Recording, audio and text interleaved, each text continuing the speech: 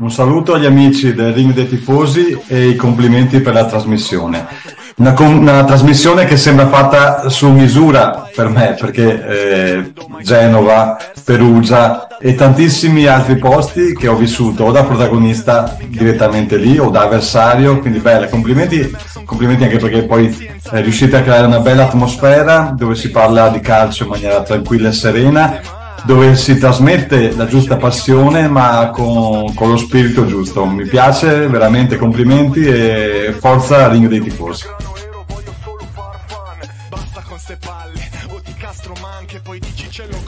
Ciao, io sono Maragreschi e tifo Juventus. Io tifo Roma, solo io tifo Roma. Io tifo Benevento. Sono Giovanni e io tifo Lecce. Alla Madrid. Ciao a tutti, sono Gianluca dal Brasile e tifo Perugia. Io tifo Cosenza. Tifo Juve. Io tifo Inter. Io tifo Lazio. Io tifo Inter. Io tifo Inter.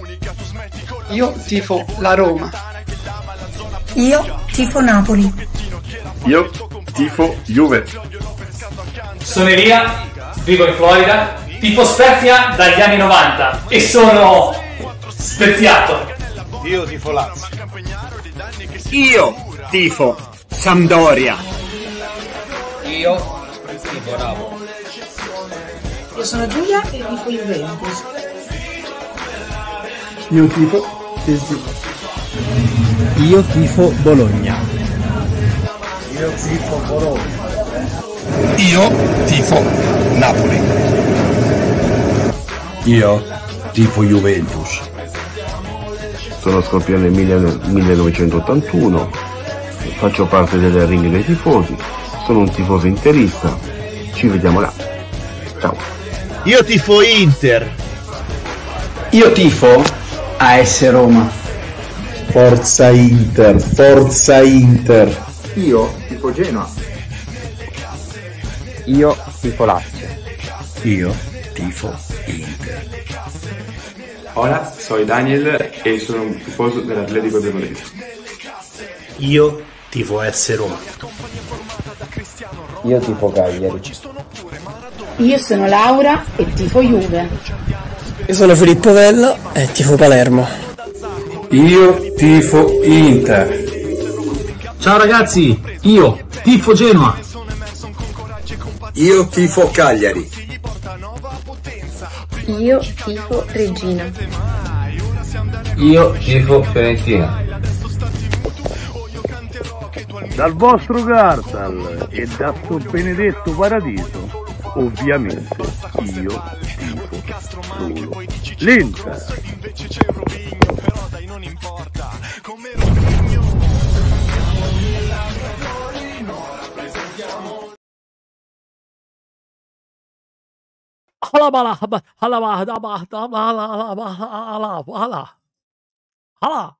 Al-Vlasic. Buonasera, buonasera. Io mi sono intrufolato in questo format esattamente come il calcio arabo, nel calcio che conta, proprio così, con i soldi, a forza di soldi. Ma tu cosa ci stai a fare qua? Qua parliamo di calcio vero, non della tua squadretta. Vabbè, squadretta detto da uno che ti fa Genoa, però va bene, sorvoliamo su queste piccolezze. Facciamo entrare anche Daniel Al-Bag. Eccolo qui. Un applauso. Oggi siamo qua per vedere la mia squadra, quella che ho conquistato per soli 3 miliardi di euro, di ovviamente euro arabi, perché anche gli arabi hanno gli euro, per vedere questo football. Oggi il football ganerà. Ragazzi, c'è Mohamed Esposito che è già pronto, guarda, lo facciamo entrare, eccolo qua, Mohamed Esposito. Chissà per quale squadra tifa lui, Chissà per quale squadra tifa. E guarda un po' la maglia del Portogallo.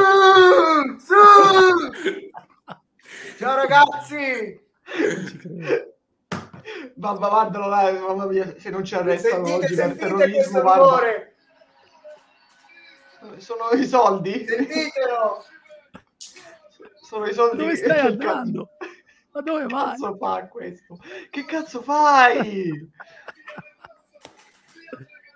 Aspetta, ora c'è l'altro buono, Vlasic. Al Vlasic c'è l'altro buono, guardalo, Greg. Ma aspetta. Nomad. Greg, Ecco, Nomad, che bella figura di merda che abbiamo fatto.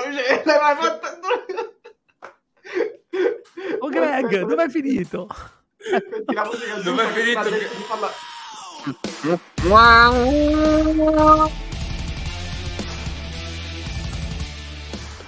Cristiano Ronaldo a tutti. Ma è uscito? Da Mohamed Esposito, ma è uscito da Al-Qaeda questo, non è uscito, io mi dissocio nel dubbio. Ma guardate quell'altro, una roba allucinante. Cioè. Guarda che se volete rimetto la maschera di Cristiano, che se vi piace. No, va bene così, dai. Va bene, dai, possiamo fare in questo modo con la mia ape Maia. E poi facciamo entrare l'unica che non c'entra niente, perché guarda che nome che ha. Ma cosa c'entra? Perché noi, a differenza di loro, rispettiamo le donne e i diritti. Diciamo queste cose. Quello sì. Diciamole tutte le cose. Più o meno. C'è Dimitri che ci saluta, Alessandro ci saluta, Andrea Giacomazzi, c'è un po' di gente. Dimitri non lo voglio neanche salutare. Ma ragazzi, questa è un'occasione d'oro. Si scrive la storia di Twitch Italia, direi, scusami, io che sono chi ve lo offre uno spettacolo del genere? Abbiamo le Notti Saudite. Giulia, tu come ti chiami? Giulia.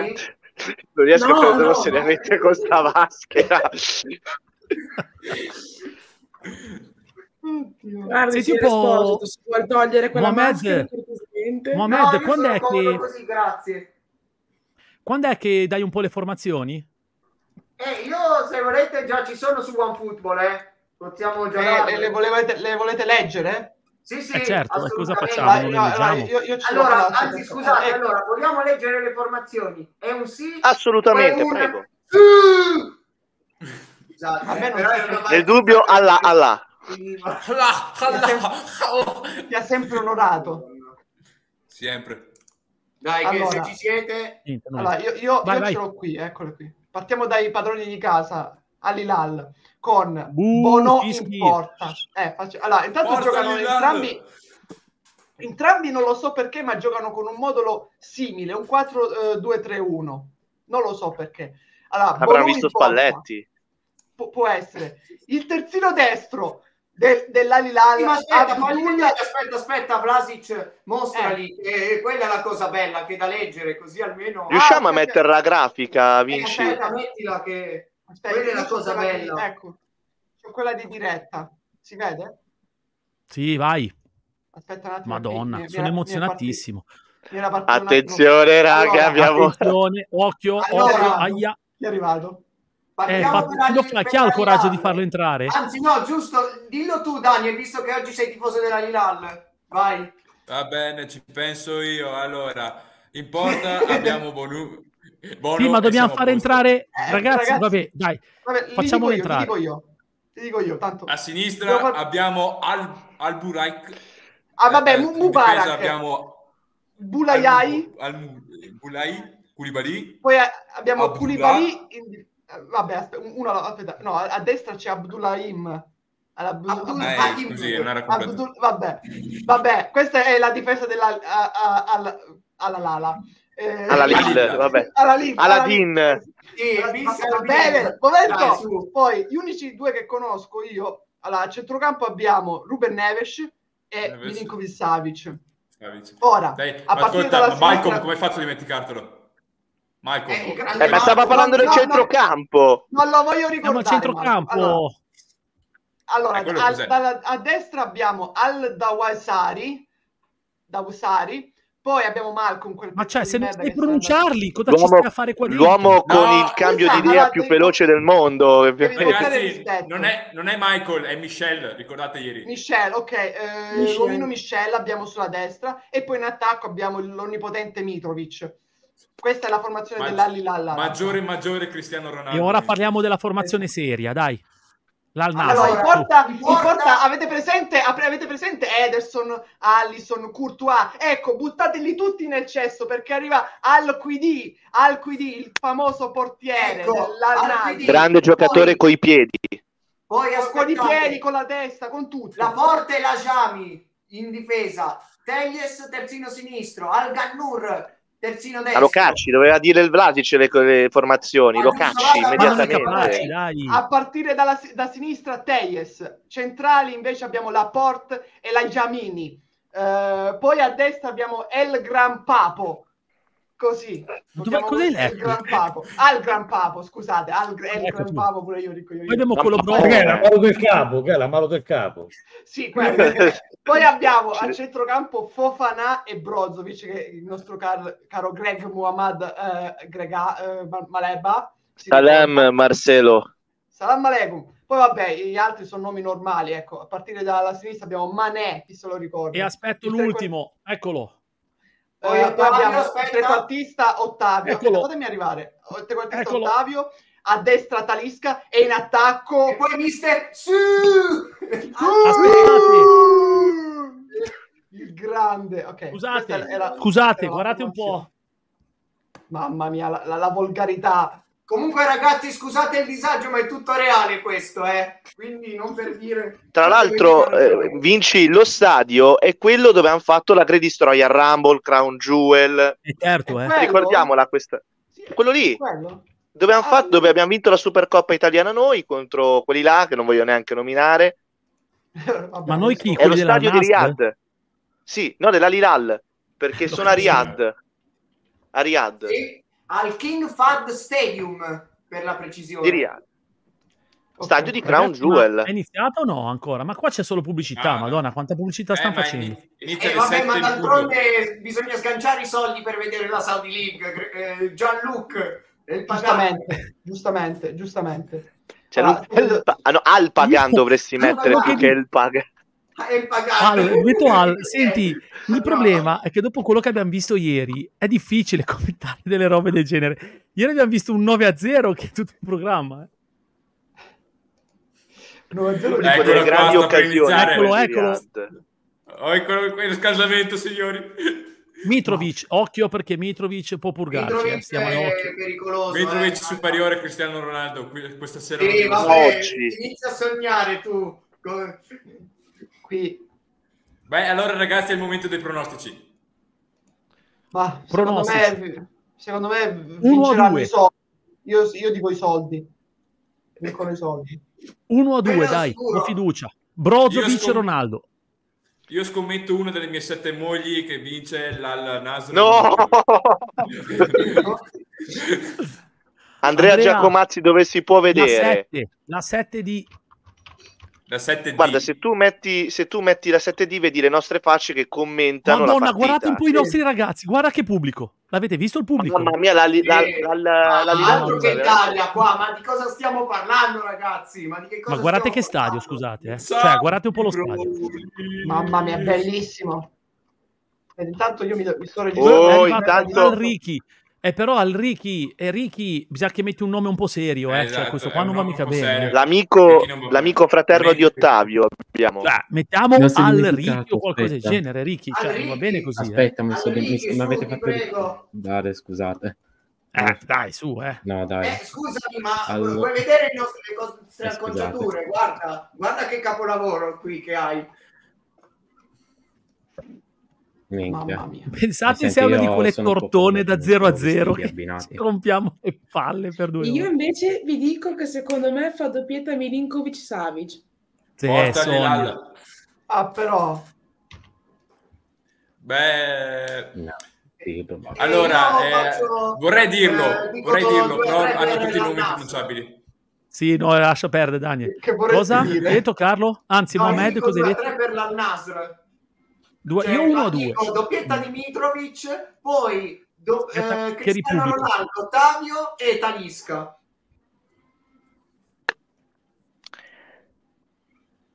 Let's go leaders, Al-Hilal. Ma Comunque Neymar non gioca o si è rotto? È il crociato rotto. Neymar è rotto. Neymar si è fottuto il Neymar è crociato. sempre rotto, soprattutto quando arriva il periodo di marzo che c'è il carnevale da Rio e Gian, ma tu ne sai qualcosa di questa cosa? l'Aerte Vito vorrebbe sapere come si chiama come si chiamano le 7 mogli di Dani Al-Badr. Sì, gliel'ho messo, ma lui ha detto che sono impronunciabili. Esatto, le chiamo tu e quindi loro sanno. Vabbè, fai come Nico i sardi, nel senso Sarrigna, Parragarro, una roba del genere più o meno. Franco. Qui è davvero razzismo e a livelli d'altronde Chi vi porta la Saudi League, ragazzi, in diretta? Ma chi ve la porta? Questo è un incentivo a iscrivervi tutti al ring dei tifosi, cioè. Ma rendiamoci conto.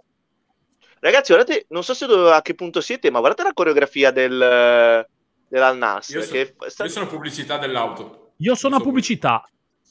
Io pure. Voi siete dietro di me. Ma io sto vedendo funzionare, chiede la registrazione. E mi sono dovuto registrare sulla 7. Pure io. Anch'io, perché ho fatto mo'. Ecco. Maledetti, che approfittate della Euroleague. Vabbè, finché tu dici ok, ti registrano, tranquillo. Vabbè, sì, finché è gratis. Sì, appunto. Beh, sì. Allora che dica... Io vedo Ronaldo adesso nel corridoio e sto vedendo il pubblico. Cristiano, ingravidami! No! No! Dopo riscalta mi sto emozionando, ragazzi, mi sto emozionando. Mamma mia, che coreografie! Hanno scritto non so cosa, all'Akbar, all'Invisibile. No, non lo so che cosa. Vabbè, no, all'Akbar vuol dire Allah è grande. Cioè, non è niente. Ecco, guarda che si abbracciano. E Dio è grande. Al Javari, Jabroni, come si chiama? Si abbracciano qui. Ecco il pubblico dei Let's Go Leaders, gli arbitri che non lo so da dove sono. Ecco, Ronaldo che si smarona un po' i pantaloni. Ecco, io provo a vedere se ma ragazzi, ma neanche per il Genoa soffro così. Vabbè, non esageriamo, dai. Io sono soddisfatto. Per me il weekend finisce stasera, Mamma mia, il weekend finisce stasera. Sì, weekend no, calcistico. ma basta, io domani c'è Real Madrid Granada, ma chi se ne frega? Cioè, ragazzi, io posso chiedere, posso anche prenderne 7 a Napoli, non me ne frega niente. Oggi è il main event. Cioè. No, basta, ma è inutile. È... ragazzi. Ma dopo c'è la Juventus. Ma poi non so se avete visto. Giacomazzi, Andrea, la 7D su canale 29. La 7D, non la 7 normale, La 7D. Eccolo qua, Al-Mohamed Ricky, bravo, ora ci siamo. C'è un settore tipo della parte, come si dice, solo che non penso ospiti o quelli che pagano, dove c'è l'Aram delle prostitute, quindi mentre si guardano le partite, ma io mi dissocio da quello che ha detto sto mentecatto, ma per favore. Ma stai zitto, è vero, guarda, c'è l'Aram lì, dove ci sono le donnine. Guarda. Ma non devi, ma perché? Dimmi. Ma chi l'ha invitato sto Al Vlasic? Io te l'ho detto, sono come il calcio arabo, si sta infiltrando così nel... Ma vai a fanculo. Un pezzo di merda. No, ma sapete cosa? È che ora tutti cavalcano il calcio arabo. Quando lo dicevamo noi, ci prendevano tutti in giro. E adesso siamo arrivati noi. Adesso sì, ci prendono tutti in giro questi pezzi di merda, Ragazzi, c'è la coreografia della Hilal che è fantastica, alialato con spoiler Kratos, che è meravigliosa. C'è Albano, ragazzi. Sei un grande. Che belle coreografie. Albano. Buonasera. Non è uscito questo. Buonasera. Io vengo da Emirato. Manco io. Quilombo. Aspetta, non mi vedo bene. Non c'era. Ok. Roba da strabuzzarsi gli occhi. Cosa ho fatto? Cosa facciamo? No, ragazzi, facciamo ragazzi, la mia avventura su Twitch finisce oggi. Non posso, vado via come Spalletti, da eroe. Passatemi il link. Aspetta che vado a prendere il cammello. Ma ti devi registrare. Ma chi vai a prendere le Ladani? Attenzione qua, ospita sorpresa, non lo sapevamo. Chi è? Gatto arabo. Il cammello. Ah, il cammello. Io sono un gatto arabo. Mello. Chi è? Ma vada il portiere Come- che è talmente grande che non riesce neanche a mettersi i guanti da solo, ha bisogno dell'ausilio del compagno per farsi mettere i guanti. Cioè il portiere dal Nassr è tanta roba. Ma, Mi dispiace, ma ve lo devo dire, siete proprio belli stasera con questi vestitini. Grazie, ma la migliore è la Femaia. Dovremmo farlo La sempre. Femaia è ben vestita. Ma nessuno ha letto il mio nome. Esatto, mettila al posto tuo. Sì, Albano. L'ho detto io, ti ho presentato come Albano. Sì, sì, sì. Però Albano, i io miei l'ho amici detto, sono io l'ho Ramengo. Albano. I miei amici sono sei? Ramengo. Un po' pugliese anche. Aspetta, Mohamed, cos'è che hai detto per gli amici? Ramengo. Ramengo, ok, via. Ramengo. Guardate la sala VAR, scusate, l'avete vista la sala VAR? Sì, sono così evoluti che c'hanno Ma guardate un po' il pubblico, se lo sogniamo, qua in Italia. I soldi dove li la- fanno dove spendere la per i guardo? campioni, mica per gli arbitri. Dove la guardo? Mica, ma c'è tipo il... È la 7D. Albano alla 7D. Minchia che pubblico, ragazzi. Albano, guardi la chat privata, gli ho inviato il link. Si registri alla 7. Come Mi sa che come sta parlando registro? con sua moglie, effettivamente. Come registro? Quale delle sue mogli? Scusami. Con quale dei miei documenti? Albano, ma metti ti registri con Google o con Facebook, dai. Ma quello vero o quello... E fai quello che vuoi. Beh, usa quello del... Ragazzi, arriva il pallone, fermi. Io sono al calcio d'inizio, quindi purtroppo non posso fare altro. Cioè, purtroppo devo... Ah, sei per già al forza... calcio d'inizio? Porca paletta. Sì. Io sto zitto. No, vabbè, poi di qualcosa, tanto io non so quando, ma siamo così indietro. Ecco, se volete faccio io la telecronaca, se volete. Ma non puoi farla, in teoria. Perché altro... In realtà la telecronaca potrebbe arrivare una diffida come è arrivata a me, però la puoi fare. Ah, ok, vabbè, allora evitiamo. A me è arrivata. Ma per forza, perché in teoria hanno... iniziato. No, in realtà no, si può fare. Raga, siamo a 14 spettatori qua, ma stiamo scherzando. Scusate ragazzi, voi che sapete? Ma gli arbitri sono arabi o sono prestati da... È iniziato adesso da te, Greg? È iniziato adesso da me. Beri. Ora ti dico quando inizia da noi, perché sono lì dal calcio d'inizio. Io sono Saranno 30 secondi di discrepanza, Gian. Vedo l'arbitro. Scusate, è normale che io la vedo se non mi sono registrato. E no, dopo un po' ti dice che entrare. Aspetta. Beh, comunque complimenti al servizio di La 7, veramente un servizio di qualità, complimenti, bravi. Complimenti a Cairo, complimenti a Cairo. Un applauso a Cairo. Ecco, sono partiti. Un applauso a Cairo, Siamo 40 secondi, un minuto di ritardo praticamente quasi. No, a me non è ancora partito, sono ancora negli spogliatoi. Esatto, anche a me non è ancora partito. Non è partito, sono al 15esimo. Io la metto al cellulare perché ora è partita, da me è partita. Alla ancora intanto. Da me Mamma mia, non si vede una mazza. Attenzione! Mamma mia. Tiro di Malcolm. Era fuori gioco. Cioè, è fuori gioco. Io stanno ancora riscaldando. Si stanno cambiando da me ancora. Il riflesso. Esatto. E a Vlasic stiamo a stessa casa. Sì, lei... Oh, aspetta, che cazzo hai fatto? Ricarica la pagina. Questa è prova a ricaricarla. Ora mi parte di bene. Ma comunque, ragazzi, c'è anche su YouTube, C'è anche su YouTube la diretta con un sito, vabbè, non proprio... Come c'è che su YouTube? No, ci dissociamo. Io mi vorrei dissociare. Non sto scherzando. Vabbè, no, però l'hanno tolto. No, ma dobbiamo per forza su YouTube. È stato bello finché è durato. No. Su YouTube? Sì, vabbè, sì, ma non l'hanno tolto, l'hanno appena tolto. Ah, ok, allora niente. No, vabbè, no. Ragazzi. Intanto attenzione! La Hilal è attenzione! Io c'ho oh mio Dio, la capolista davanti! Aiuto. Oddio! Io sono il primo minuto. Molto la pubblicità, aiuto. Ragazzi, l'Hilal è partito alla grande. C'è Mitrovic, ragazzi, che è indemoniato, dico solo questo.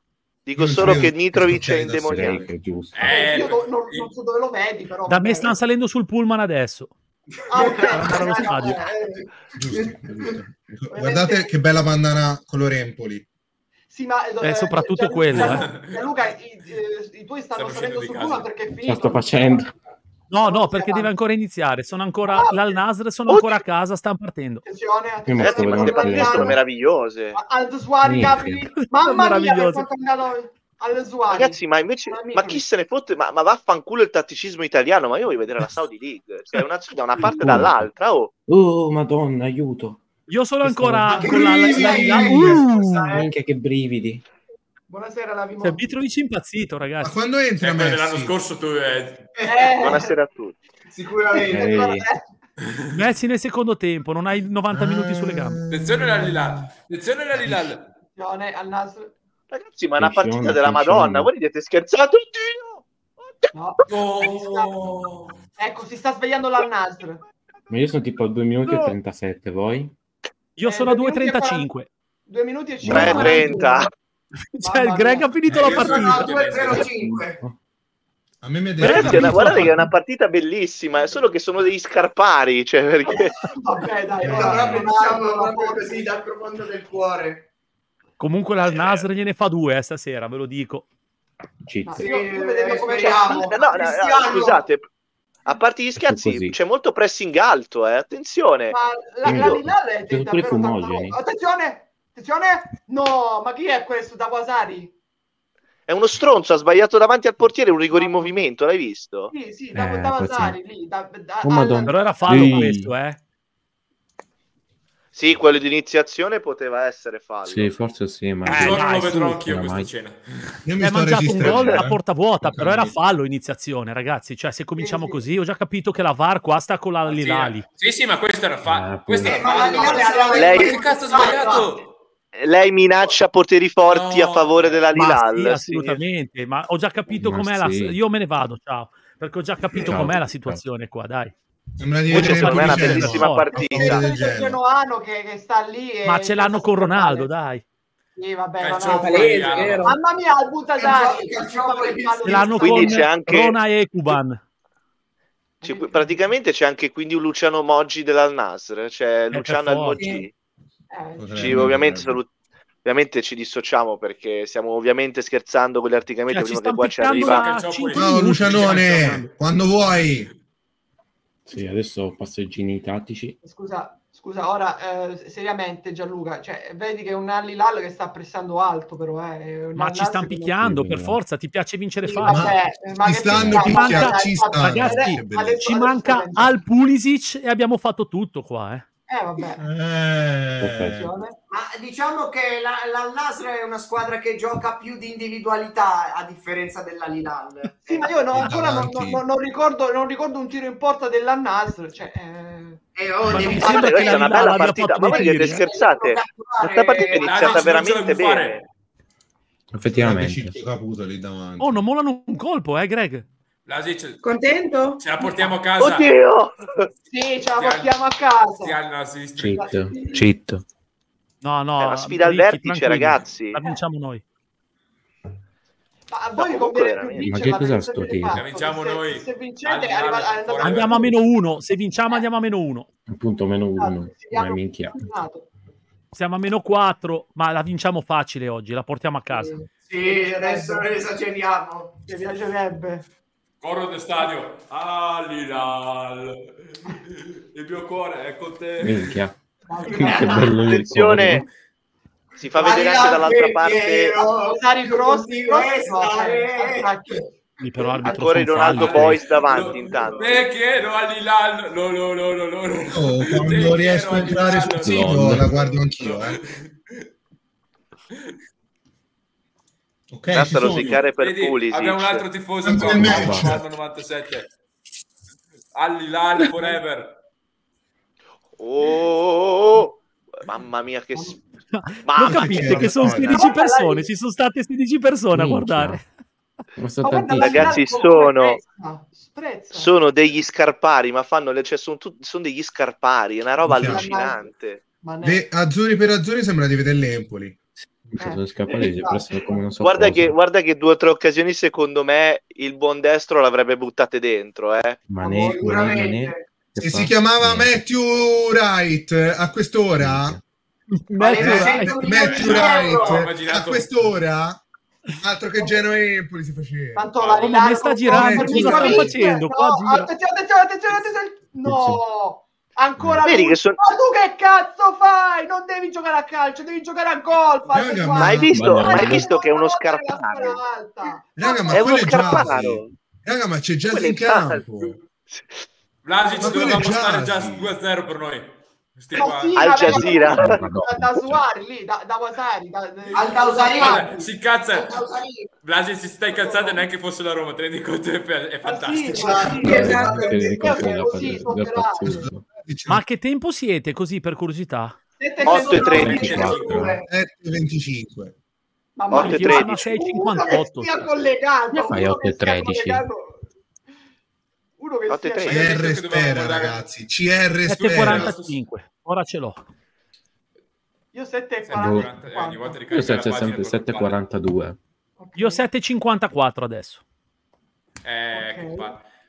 Allora siamo io dobbiamo guardare tutti allo stesso schermo. Tanto Milinkovic-Savic. Mamma mia, che cosa ha visto Milinkovic-Savic? Madonna. Bella palla questa, Vlasic. Però bisogna mettersi d'accordo. Chi è che parla della partita? Chi è che fa un po' di telecronaca? Siamo minutaggi un po'. Era Mengo, falla te. No, io porto il content. Allegria. No. Vabbè, ma in teoria questa non dovresti fare dei commenti, cioè non bisognerebbe fare la telecronaca. Cosa fai? Come fai a fare la telecronaca? È un'emozione che devi viverla. Aspetta. Esatto, cioè, vogliamo parlare col classico spagnolo. Angolo per l'Hilal, attenzione. Angolo per l'Hilal. Io sono all'angolo. Dai Neves. Mamma mia. No, questo è come l'Empoli. Questo è gol sul calcio d'angolo. No, niente. C'è ragazzi, le idee di gioco ci sono. Niente. Le idee di gioco ci sono, manca solamente tutto il resto. Esatto. È tutto. Guarda, io non credo che anche quelli siano così. Cioè, ogni volta la Nassr viene bucato come se niente fosse. Quello è il problema. Perché aspettano gli avversari, cioè tu non capisci com'è la tattica dell'Al-Nassr. È un po' l'Allegri arabo. Lui corto muso, l'ha mai visto i cavalli? Esatto. Loro aspettano. Ragazzi, loro aspettano.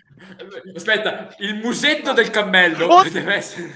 Il musetto del cammello Vinci, guarda per favore, guarda cosa ha combinato il buon Talisca. Aspetta, adesso ora arriva. Porca troia, cosa ha sbagliato, cazzo. Calma, che arriviamo adesso sta per arrivare a fare l'azione da me. Talisca al biondo. Un giorno forse mamma mia. Ecco qui, Talisca che parte. No, che cazzo e vedi, adesso è arrivato all'azione. Io sono al lancio. Io al lancio di Talisca per Mané. Mané adesso salta al Zavarabili. Attenzione, Talisca, ecco qui, adesso siamo arrivati ad Talisca. Mamma mia, che numero! No! Mamma mia, meno male che questo è scemo. Ragazzi, stiamo scaldando i motori, Siete rovinati. Mamma mia, Talisca! Io sono arrivato ora. Anch'io da dove. Però hai visto che cosa ha fatto Talisca? Io devo ancora vederlo. Talisca guardate che in un campionato del genere in un campionato del genere il tuo Ekuban fa 20 gol, ma tranquillo. Stoppare e rovesciata. Stoppare e rovesciata. Oddio, no, rovesciata no. Ha avuto paura. No, rovesciata no. Doveva magari... Comunque, signori... Mamma mia, che liscio Che liscio, mamma deve rompere per accedere. Mitrovic per Neves. Devi registrarti, Ricky. No, che palle. Neves. Quando entra Lionel, Andres, Iniesta, Messi... Sì, vabbè, poi chi deve entrare qua? Mamma mia, Davosari, però lo sai saltare un po' mezzo l'uomo, un po'. Ora lo esageriamo, lo sai. Ma ragazzi, ieri ci siamo goduti Tatarusano, Cioè, forse non avete capito. 6 palloni proprio. È solo 6. Dove? È solo... In Arabia. In Arabia? Ok. In una squadra infame, indegna, e piglia 8. Non c'era anche Gabbiadini. No, lui è andato secondo me in Qatar. Fa vedere. Nell'Al-Nassr quello scarso. Sai che non hanno preso anche in quell'Al-Nassr è vero. In quell'Al-Nassr di Wish è andato. In realtà è andato negli Emirati Arabi. Sì, Emirati Arabi Uniti. E perché non hanno preso anche Matthew Wright insieme? Non lo so. Boh. Aspettate che rispondo.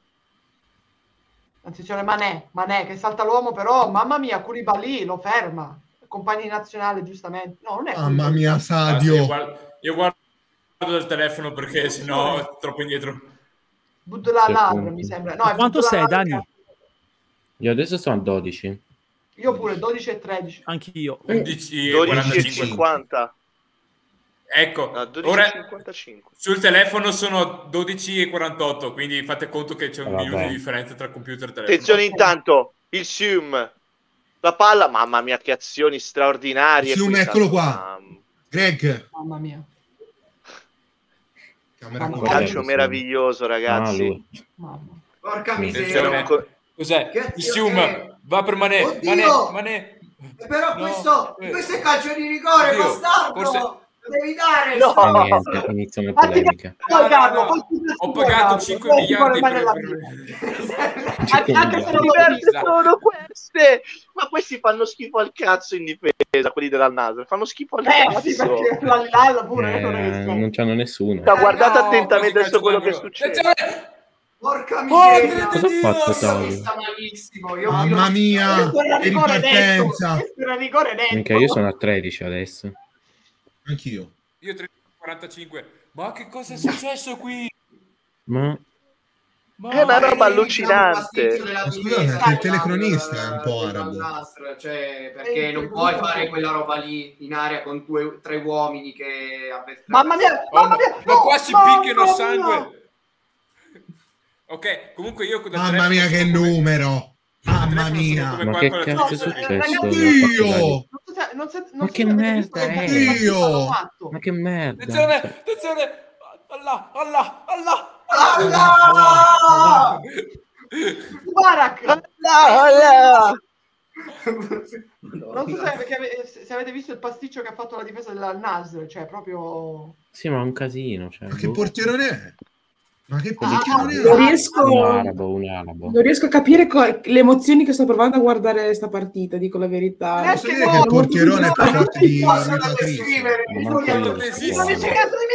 no! Attila l'ha parata. Dai, ma era fuori Ma il portiere della nazionale è più forte di Rui Patrizio. LOL. Clamoroso. Calcio d'angolo, cos'è? Qua. Aspettate. Beh, oddio, qui però comunque un po' Mané, devo essere onesto, ha un po' simulato, qui poteva starci il sti annasristi qua. Gioco maschio qui però c'è da dire anche questo. Ci provano sempre comunque, no, Greg non fare body shaming, cioè l'arbitro è chiedo scusa, mi dissocio. Attenzione qua alla Nassr. Attenzione qua alla Nassr. No, si sono persi. No, dice che contropiedissimo Roldan Perez e al VAR ci sono José Pinheiro de Jesus però io sto sempre indietro. Jesus in rabbia. Muhammad Ricky sarà il Piniero. Mamma mia che gioco di gamba. Con la Benfica, no? Che Giorgio Jesus salvo Milinkovic. Mamma mia che si è fatto un baffo criminale. Mi sono dovuto assentare, è successo qualcosa? No, è successo il finito. Gianlu, è iniziata la partita. Ha iniziata? Perché io sono ancora nel 2022 però. Sono a 15:40, voi? Noi siamo a 16:12. Ah vabbè, siamo lì, dai. Oh, ma non vedi? 16:25. Ma sei incretinito. Oh. Ma non vedi? No! Ma dai!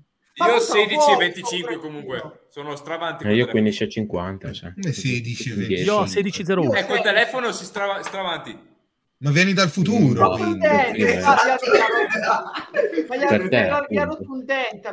Aspetta, giocatevi quello che vi dico. Lo buttiamo fuori, per favore.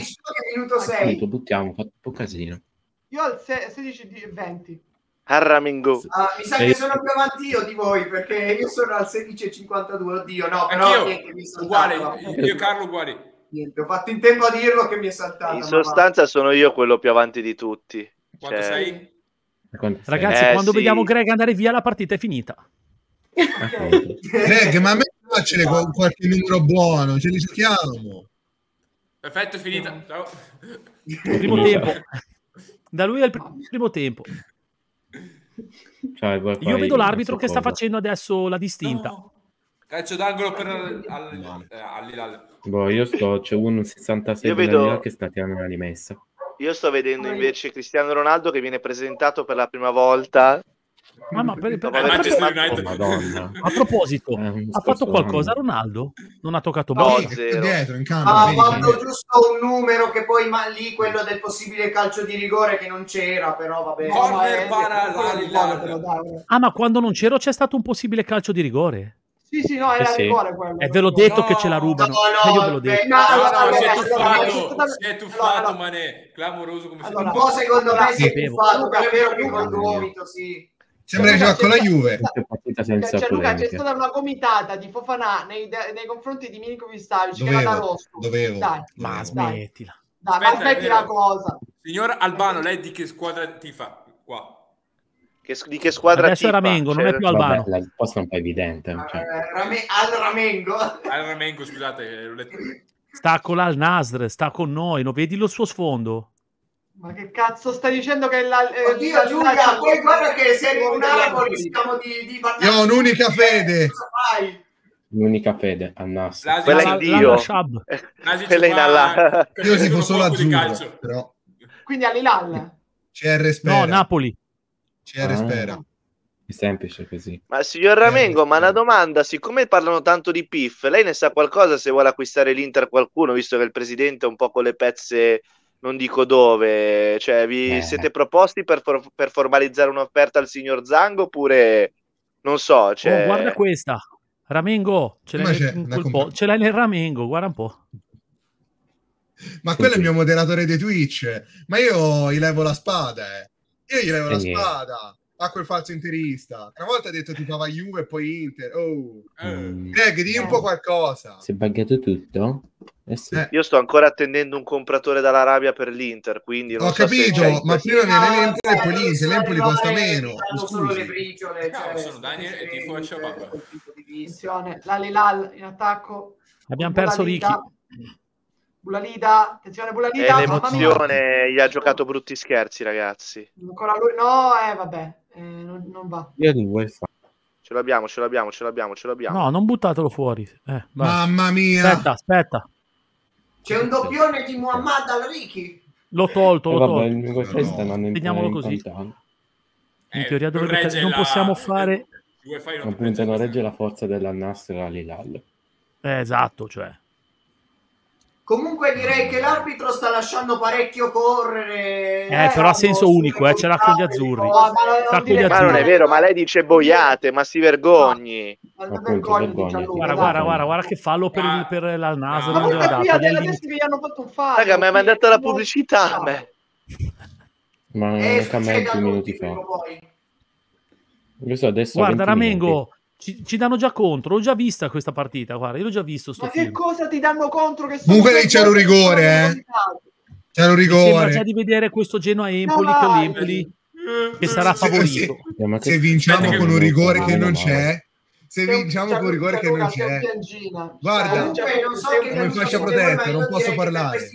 Sì, però che il gol ha dato per il 27. Vabbè, ma stanno giocando in casa. Chi è primo? Sì. C'ho pubblicità. Io c'ho pubblicità.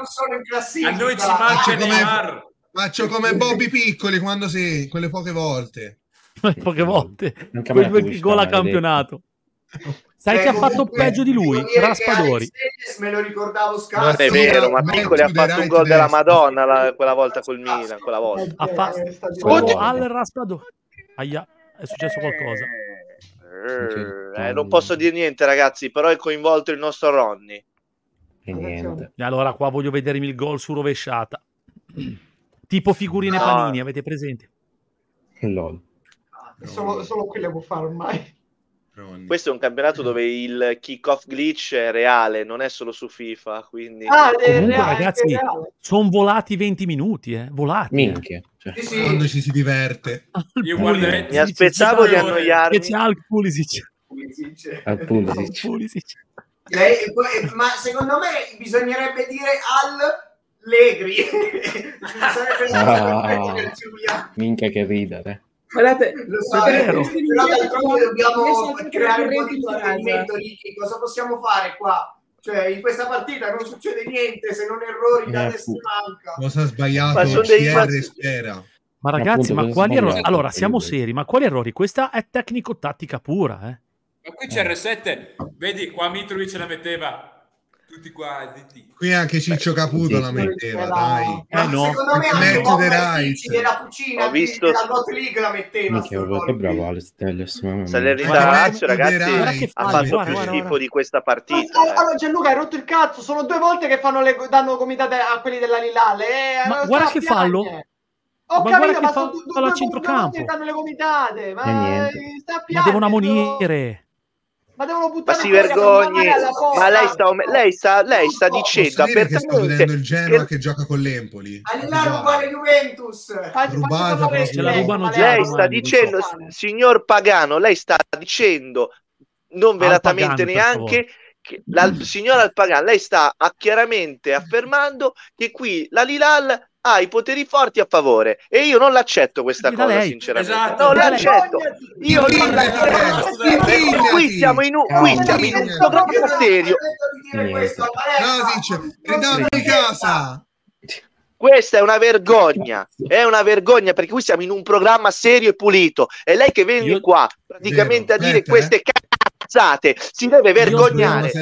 Io spero solo in un punto a questo, cioè io spero almeno nel pareggio. È un complotto qua, al complotto. Ti stanno sul cazzo perché vincono, non è un problema tuo. Gianluca, li aspettiamo in casa al ritorno.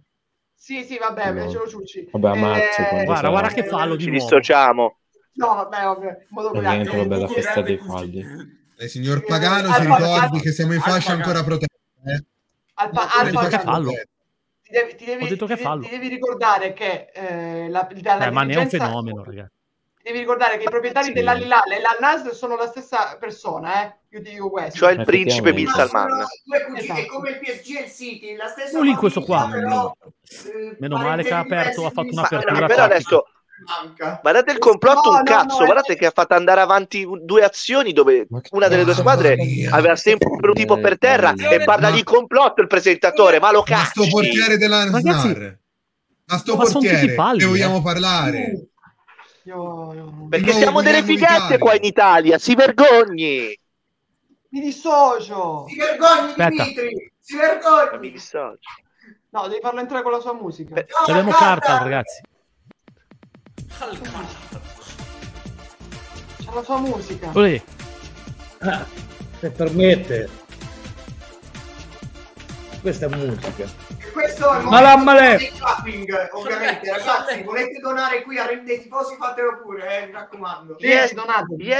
Yes. Perché già è vero che abbiamo i miliardi, perché da buoni arabi quali siamo, però se ci date qualche soldino non ci fanno schifo, Esatto.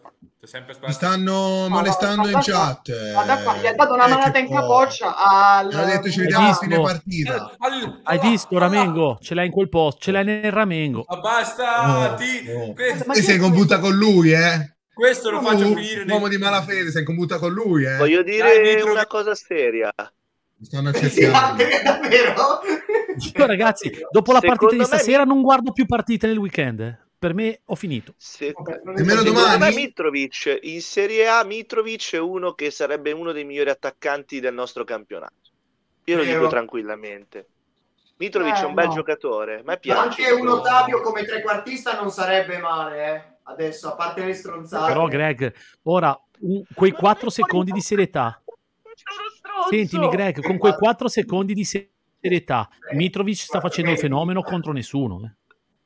Cosa ci abbiamo in Serie A noi? Sì, hai ragione anche te. Questo è un altro discorso.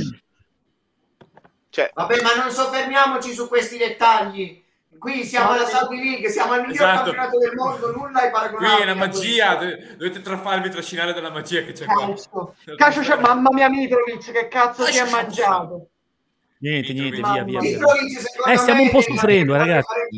Ramengo, stiamo un po' soffrendo, Un po'. Questa partita, quando inizia a ingranare Sergione Talisca e il biondo, inizierà a girare. Ma te non eri della Hilal, scusami. no, guarda lo sfondo. È fluido. Guarda lo sfondo. Vabbè. CR spera, signori. CR spera. Ancora. Tu devi andare a fare il kebab. Che non sei buono. Ma ci dissociamo da questi luoghi comuni razzisti del signor Vladic. Ma ti vergogni. È uno che ti fa Lazie. E niente. Vaffanculo. Ultima frase famosa. Quello ti fa Genova sabato. Quello ti fa Genova sabato. Eccolo. È un complotto con tutti i genoani. Beh dai, il servetto è decisamente più forte della Nassr, cioè diciamo le cose come stanno. Ma cosa stai dicendo? Vergognati! Mamma mia, Sergione Talisca. Ma? Tira! Ti sei messo? Ragazzi, Talisca proprio altro, cioè, Talisca ha fatto un tuffo adesso meraviglioso che se vi passa guardatelo perché è meraviglioso. Nuotatore. Mamma mia che pagliaccio! Oh mio Dio! Non poteva giocare che altro nella Nassr. Ragazzi, se prendiamo le distanze non ci prendono più. Come si è tuffato il tuffo lì, accappiato. Però dai, Ronny sta sempre lì. Solo alla Nassr poteva giocare. Fallo netto, ragazzi. Fallo per Su noi. Talisca era fallo netto, siete disonesti però a non dire che era fallo netto. Ma cosa cavolo stai dicendo? Tu sei il classico tifoso dell'Al-Nassr. Guarda, netto. Sei il classico tifoso dell'Al-Nassr. Ma ragazzi, ma Talisca ha confuso il campo da calcio con una piscina, dai, è grande grosso. Come Careno, uguale. Manderò uno dei 50 maggiordomi a era netto. Guardate, attenzione ragazzi, in rissa. Signori, c'è una rissa in corso. Aspetta. Koulibaly si è incazzato di brutto. Guardate cosa ho messo. Guardate. E zittisce anche. Questo sono io sabato pomeriggio alle 17. Scusa. Dopo che ce l'hanno ladrata. Guarda Koulibaly incazzato No, io mi dissocio. Non volevo dirla io. È arrivata dopo questa, Stai calmo. Io non la volevo dire perché avevo paura. Sono talmente più scarsi che la sta mettendo in rissa. Non è giusto. Vabbè, devono dare anche loro un po' di cose.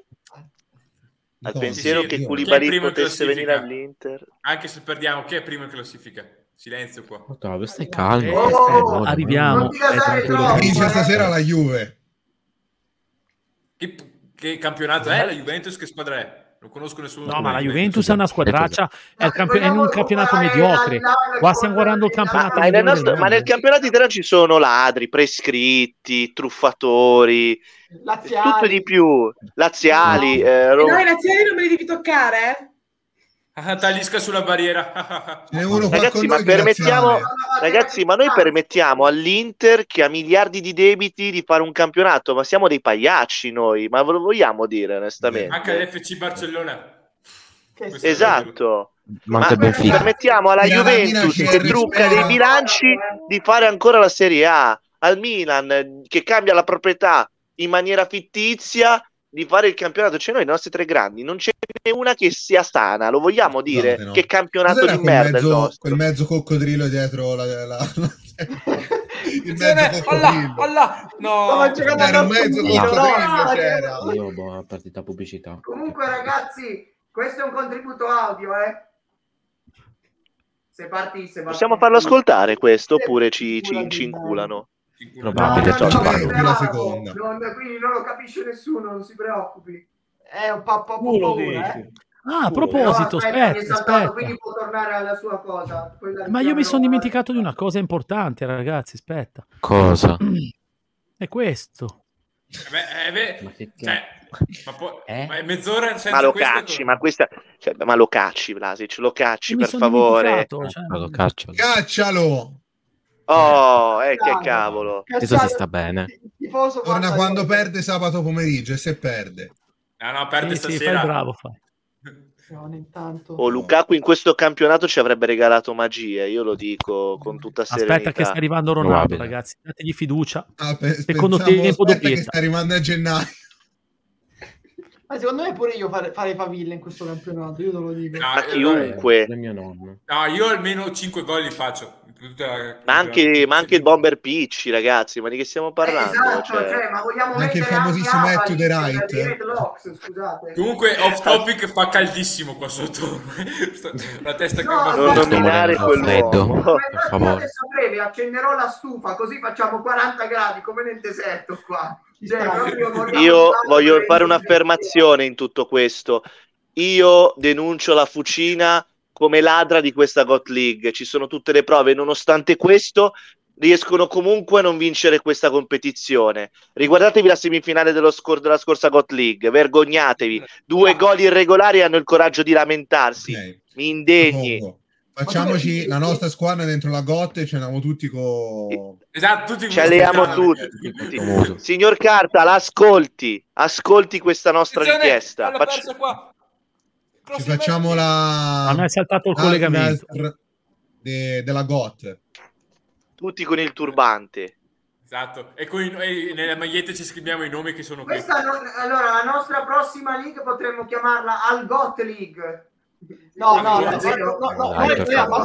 ragazzi, io ho un'idea. Noi possiamo partecipare come squadra, ok, alla GOT League.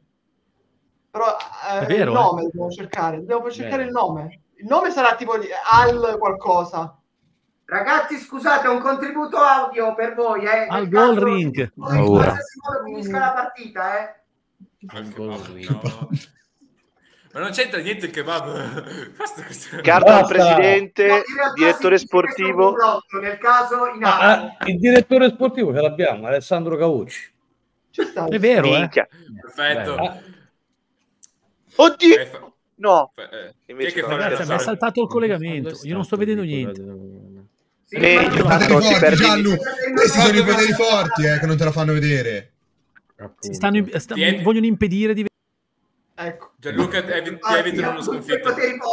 La pubblicità. Guarda le teste. Io sto così.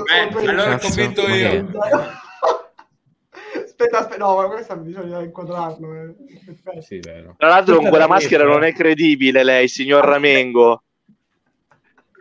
Perché la serie raccontava un'altra cosa, tutt'altro. Ragazzi, ma quello allora io volevo parlare di calcio, il football, stiamo andando... Io l'avevo detto che portavo il trash. Maia, che piace tanto al Roma, lì, al Pulisic, o come cazzo si chiama anche lei. Vlasic. Ma stiamo arrivando alla giostra, figliuolo. Questa è la giostra. Fatemi un'inquadratura qui, bella, su. Dai. Che pubblicità. Bellissima. Oddio, si è fatto male qualcuno. Sì, aiuto. Zumba, no, no, Chi ma io voglio la maschera come Teles, aiuto. No, è Teles. Mi mette a piangere, il mio cuoricino piange. Mannaggia, guarda come si fa. Chi si è fatto male, ragazzi? Ovviamente Tejes. Vabbè, diciamo che non è che stesse dando un grande contributo alla partita, ecco, possiamo dire. Però dai, fuori, che stai interrompendo lo spettacolo. Sembrava quando si è fatto male Strottman. Il muro giallo nel tipo, incredibile. Il Sium che lo aiuta. C'ho pubblicità, ragazzi, c'ho pubblicità. Grande Cristiano, uno di noi. Adesso entra Al Jazeera. Entra uno che manco sua mamma sa che gioca a calcio. Ayman, ragazzi, questo è bravo, questo è un bel Io volevo il golf car. Io volevo troppo il golf car. Tipo contro l'Argentina, bellissimo, da 50 milioni di metri. Ayman è il mio vicino di casa. Sì. Effettivamente. Probabile, Greg, probabile. Guarda un po' Ricky. Ma dove? Ma dove? Dimmi, ma dove? Non lo conosco manco. È vero, Ah, del nano! Del nano, è vero, è storia del nano. Boomer. Guarda un po' che leader che è Ronaldo, è andato cioè, capito, è andato dal compagno a dire dai, va bene così, ce la facciamo uguale. Ma casualmente perché sono portoghesi, ma è una casualità, Casualità, certamente. E lo dico da fan di Però tu metti in dubbio il nostro bomber, non va bene così. Lei pensi alla No, io tua non metto- squadra, che alla nostra ci pensiamo noi. Io e Ramengo, per favore. Aspetta, ma quindi dell'Al-Hilal siamo io, Greg, Vlasic e basta? No, io vado dove mi Tutti porta tranne il me e vento, Ramengo. quindi. Non so cosa conquista Al Mohamed. Però non lo so ad essere della stessa squadra di Gianlucone. Nel dubbio io mi dissocio da quello che ho detto e chiaramente goliardia. Non lo so, non lo so Gianlucone, non lo so. Al-Hilal Non lo finché so. muoio. No, abbiamo Mohamed Esposito con noi, No, ragazzi. io al Nassr, per Siamo in favore. 3 noi. Quindi, signor Mohamed Esposito, lei è un amante napoletano molto attivo sessualmente. A detta Guarda, non posso stare perché ma partiena. come ha detto il nostro compianto cavaliere che ci manca sempre ogni giorno della nostra vita.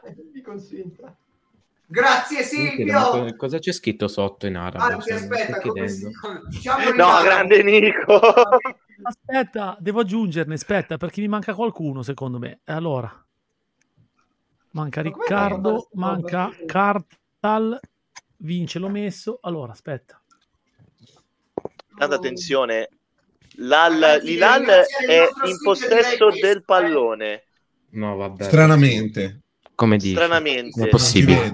Concordo, Nico Fiore, Che c'è concordo. scritto? Vabbè, non lo so proprio. Concordo. Sempre e comunque. Dai, Talisca, correre. Dai, cross, aspetta. Calcio d'angolo per l'Al-Hilal. Dai. Mamma mia. Oh, ragazzi, ma questi giocano, perché- cioè, giocano, Ricky, giocano come, questi. come non è calcio d'angolo? Io purtroppo vi devo Intanto- lasciare, cioè, tanto poi ritorno dopo, che devo mangiare. Intanto a Vlasic. terra dopo un... Oh, Attenzione, Che cosa vuoi, Ramengo? giallo per Ottavio. Vlasic, non rubare i meme, Ottavio, per favore. Ma non Buttalo è fuori. ha fatto figlio questo. E Cristiano Ronaldo, attenzione ragazzi, ha fatto un gesto provocatorio nei confronti di uno. Attenzione, CR7 si sta Ma incazzando. comunque Ottavio ha più tatuaggi che lacci nelle scarpe. Sì, dai, vabbè, Ottavio è arrivato irruento, ma quello si è buttato, dai, sì. Ci ha fatto una sceneggiata. Io con calma Ma arrivo. scusami, ma tu vuoi mettere in uguale a quello di discussione Talisca. il grandissimo arbitro Wilmar Alexandre Roldan Perez al Malerba, cioè altro che Pierluigi Collina, cioè Roldan Perez è il futuro degli arbitri. Sempre meglio di quello che sarà domenica in Barcellona Atletico. Ah beh, Aperto quello questo sicuro. parentesi. Quello è Questo poco- fallo non Ragazzi, c'era, sono indietro come le qualsiasi balle dei fallo, cani. qualsiasi Ma Ronaldo gli ha fatto la arbitro. cosa a Ruben Neves, non ho capito. Mamma mia, Ronaldo. Io sto guardando, ragazzi, una partita dove non è ancora arrivato Ronaldo al Nassr. Pensa un po' quanto sono indietro. bellissimo, bellissimo l'allenatore Al-Hilal al Nassr 2001. Attenzione, no, sono dei coglioni, però questi sono scarsi proprio. Complimenti. Adesso vediamo quanto sono scarsi i nostri. Aspetta che ripubblico. Siamo una banda di pippe! Ma voi, secondo voi, scusate, allora, voi pensate a Malcolm. Al bug, Due però lo opzioni. dovrebbe dire in arabo perché non si è capito bene. Questa è una line up araba, sia chiaro, non è un. Cioè, ma Malcolm... Allah. Occhi che c'è il catarro, mi sa. Yalla baby, yalla! Però è calcio d'angolo, no, è stata deviata, ecco perché. Allora, voi pensate Malcolm. Ma Talisca è caduto da solo. Ah, ma tu stai ancora Talisca caduto dietro. Io c'ho l'S lunga qua. Più la conosci e più ti innamori. Io punto tutto su Talisca. Ma Malcolm che cazzo fa? Doveva tirare da lì, ma sei un... Malcolm. Beh, si vede che Malcolm. Vabbè, ma il grande Malcolm non può fare questo. Lui ha una visione di gioco che 40 milioni l'FC Era Barcellona. la visione di gioco di andarsene a fare in culo, ecco dove deve andare. Ma si è poi scoperto come si chiamano gli allenatori? Certo, È sconosciuti. Ieri abbiamo visto le formazioni, c'erano allenatori sconosciuti. Sono i fratelli No, non specificato. Non specificato. Allora, per Sono i fratelli l'Al-Hilal non specificato. Piñero de Jesus, mentre per l'Al-Nassr Luis Castro. Ah, quello che Che te castra. E quello lì, dai, Ma sei no, quello che respira. è l'allenatore che era l'Empoli l'anno scorso, quello bravo. Dopo sta battuta lo dovevo Paolo cacciare. Zanetti? Culo, vai. Strano che non c'è Blessing. No, vabbè. Vabbè, Mamma mo mia. arriva, mo Ma ci arriva potrebbe Blessing. star lì, col suo 4-2-2-2. Guarda che quello Ma chi è mezzo. è Arrigo Sacchi? Il 4-2-2 è mezzo. Voi siete stati veramente veramente degli ingrati verso Blessing, che aveva delle idee meravigliose, non siete riusciti ad aspettarlo. Ci vediamo più tardi. Ciao Giulia. Faccia. Ciao al pubblico. Salam aleikum Giulia. Salam aleikum, esatto. Abbiamo perso Ricky nel mentre. Ora siamo rimasti 3 contro 3, 3 contro 3, Sì, Ora siamo pari, Gianluco, mettimi sopra. Hai ragione, aspetta, hai ragione. Aspetta, no, dobbiamo fare la... Noi stiamo sopra. Dobbiamo stare noi sopra. Vabbè, sono in casa, dai, glielo concediamo. Mitrovic, dai. Siamo in classifica noi a voi. Quindi, che cavolo. Guarda, neanche Scappo di ammogliati. Tira io un destro. Comunque è bellissima la corsa di Mitrovic, ha una capacità di corsa che guarda come si è buttato questo. Eccola che sta a piagne, mamma mia. Però applausi per adesso, no, 4 secondi di serietà. Applausi a Mané perché si è fatto 40 metri di corsa indietro. È vero, Ma cosa ti sei messo al Manerba? Cioè il guanto? Mamma mia. C'ha il guanto di Matrix.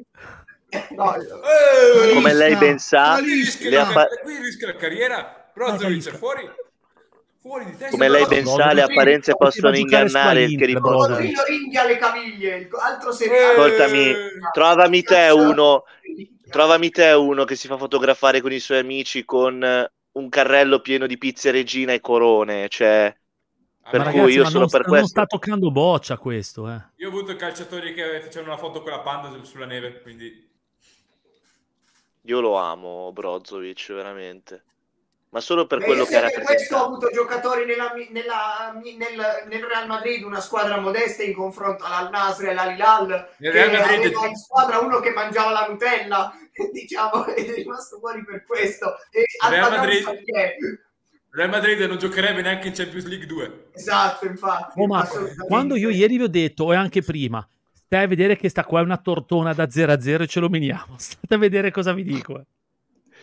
No, non ne vediamo 9 gol come quella di ieri. Ma il bello è che tu... Ma sai qual è il punto, Gian? In teoria, quindi il top.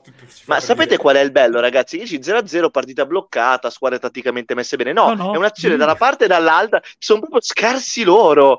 C'è una roba allucinante. Ecco, diciamolo. Comunque è incredibile come Jorge Jesus ha una minica facciale bellissima che sembra la battuta di Messi è mia. Non si ruba le battute. Ma a voi a che minuto l'ho comprata, non l'ho rubata. 44-34.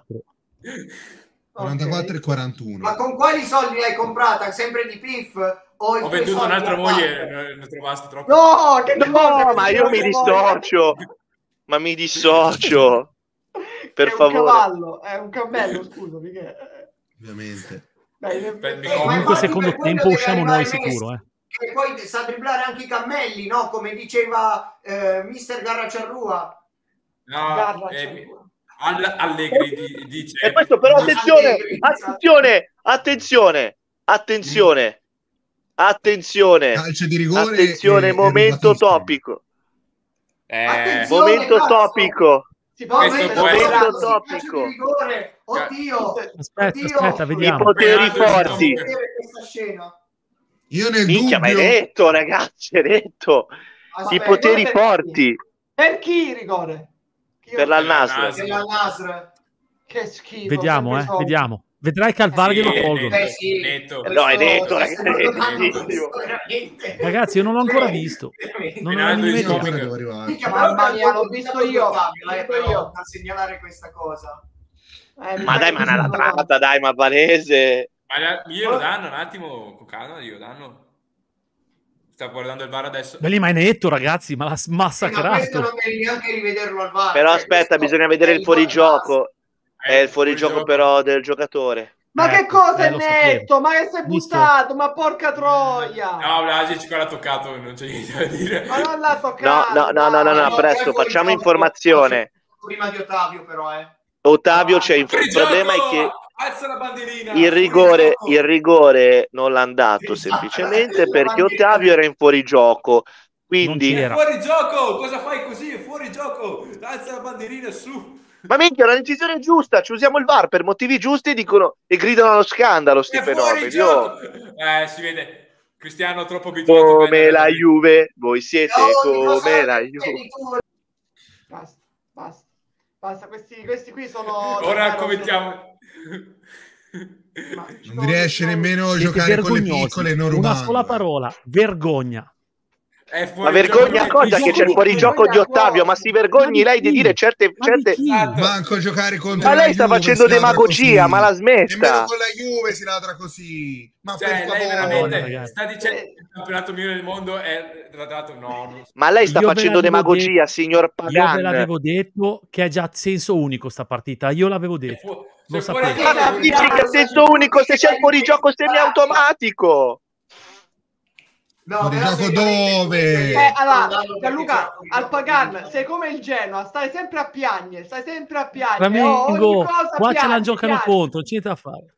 Sì, vabbè. Cioè, sembra di giocare nemmeno con la Juve. La Juve si vergogna a ladrarle così. La Juve si vergogna. Almeno la Juve lo fa con classe, cioè non come voi che dite però questo è favoritissimo, che cazzo è sta roba qua? Ma non è fatto che c'è offside prima. Ma non fate come i giornalisti che attaccano l'Inter a prescindere per episodi che non esistono come fanno da altre parti su Twitch. No, questa non è la Serie A, questa è la Saudite, al Malerba, cazzo! Ma se, scusami, c'è un fuorigioco semiautomatico grande come una casa su Ottavio, non bisogna dare il rigore. Si vergogni. Fuorigioco, ragazzi, è molto semplice la questione. Non è che ci vuole tanto spiegarlo. Fuorigioco. Guardalo. È fuori gioco tutto il corpo. Questa è una ladrata. Tutto il corpo. Non è vero. Ma vi dovete vergognare. Io basta, mandalo la live. No, Greg, non ci lasci soli. Non ci lasci soli. Neanche col fuorigioco nuovo. Ma che buffone. Voglio ritornare a fare un TV. Siete delle merde. Ma che buffone. Ma si vergogni. Lei è Vlasic. Stiamo dominando. Guarda questo pirla, guarda. Stiamo dominando la faccia di un pirla.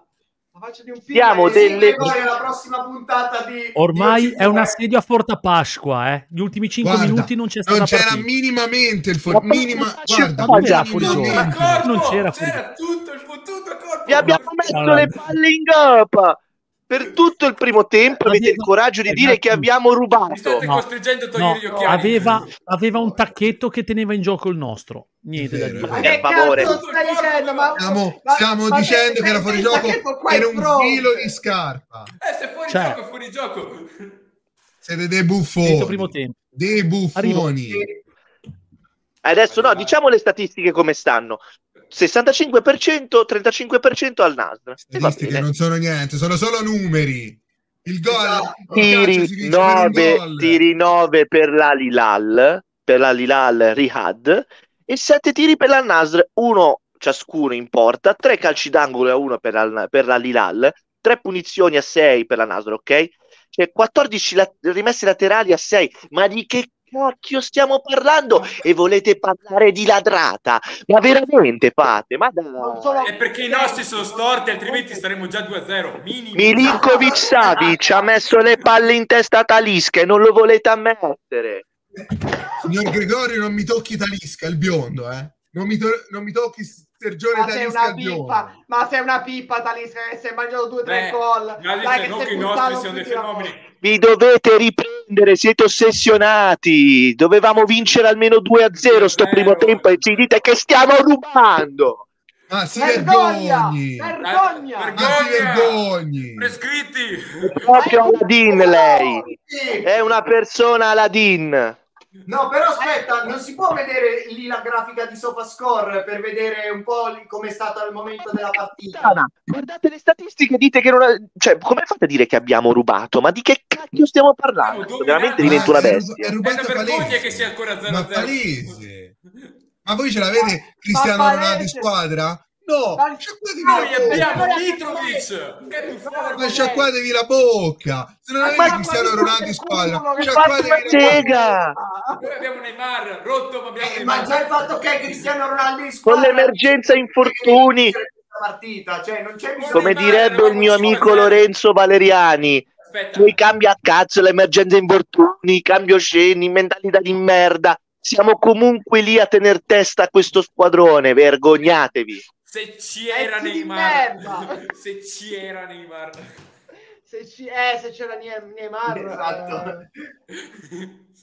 Sicuramente lui l'avrebbe risolta con un balletto, una cosa, però l'avrebbe risolta, siamo sicuri di questo.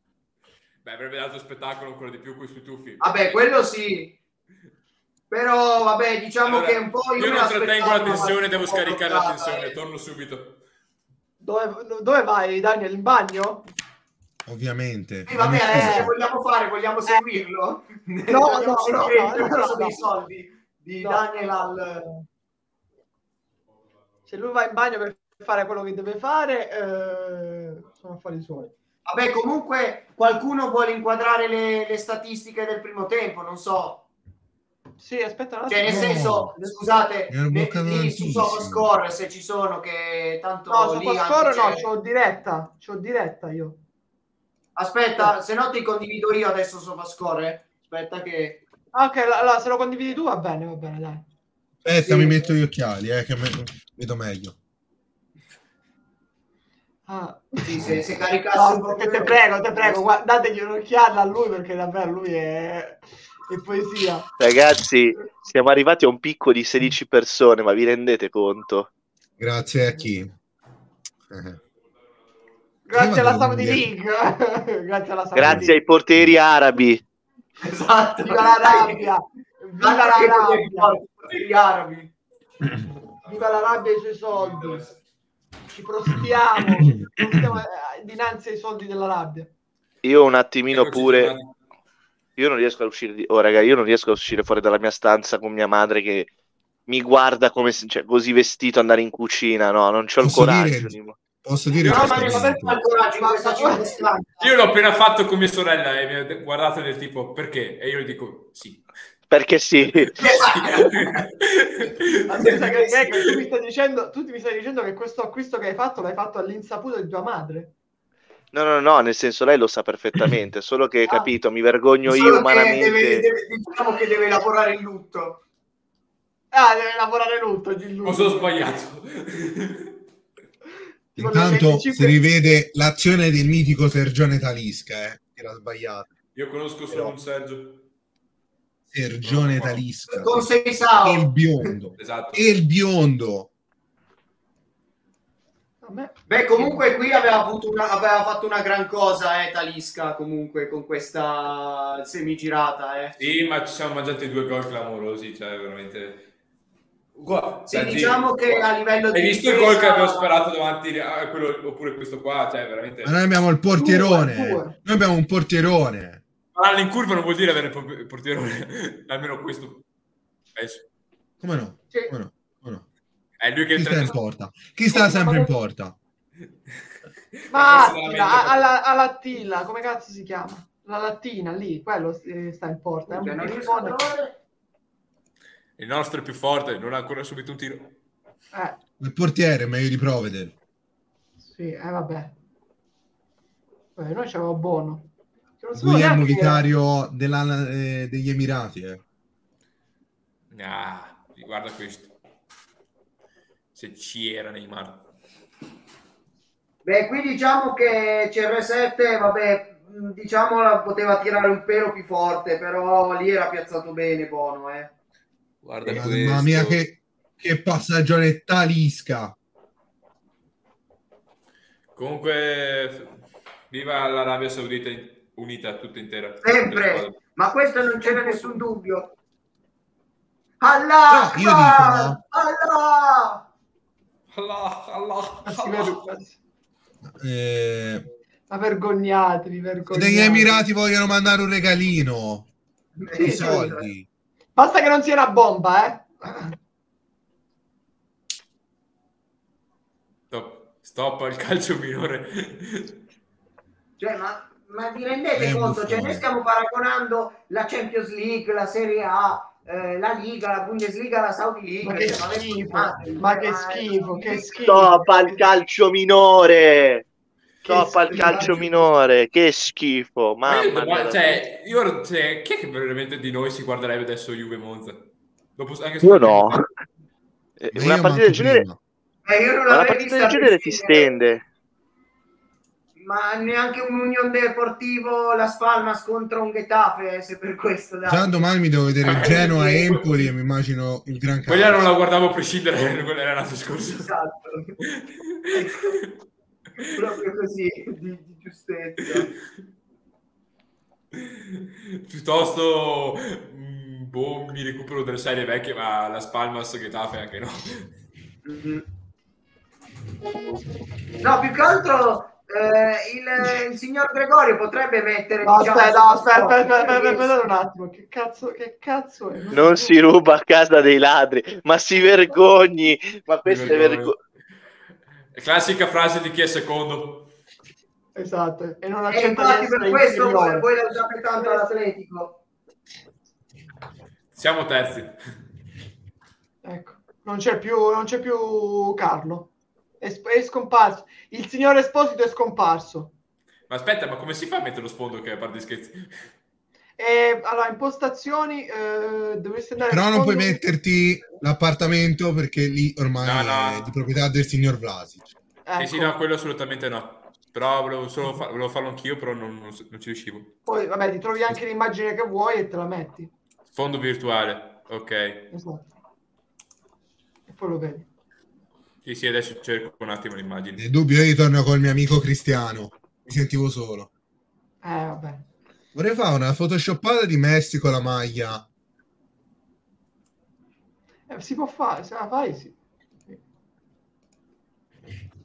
Mi sento accettato.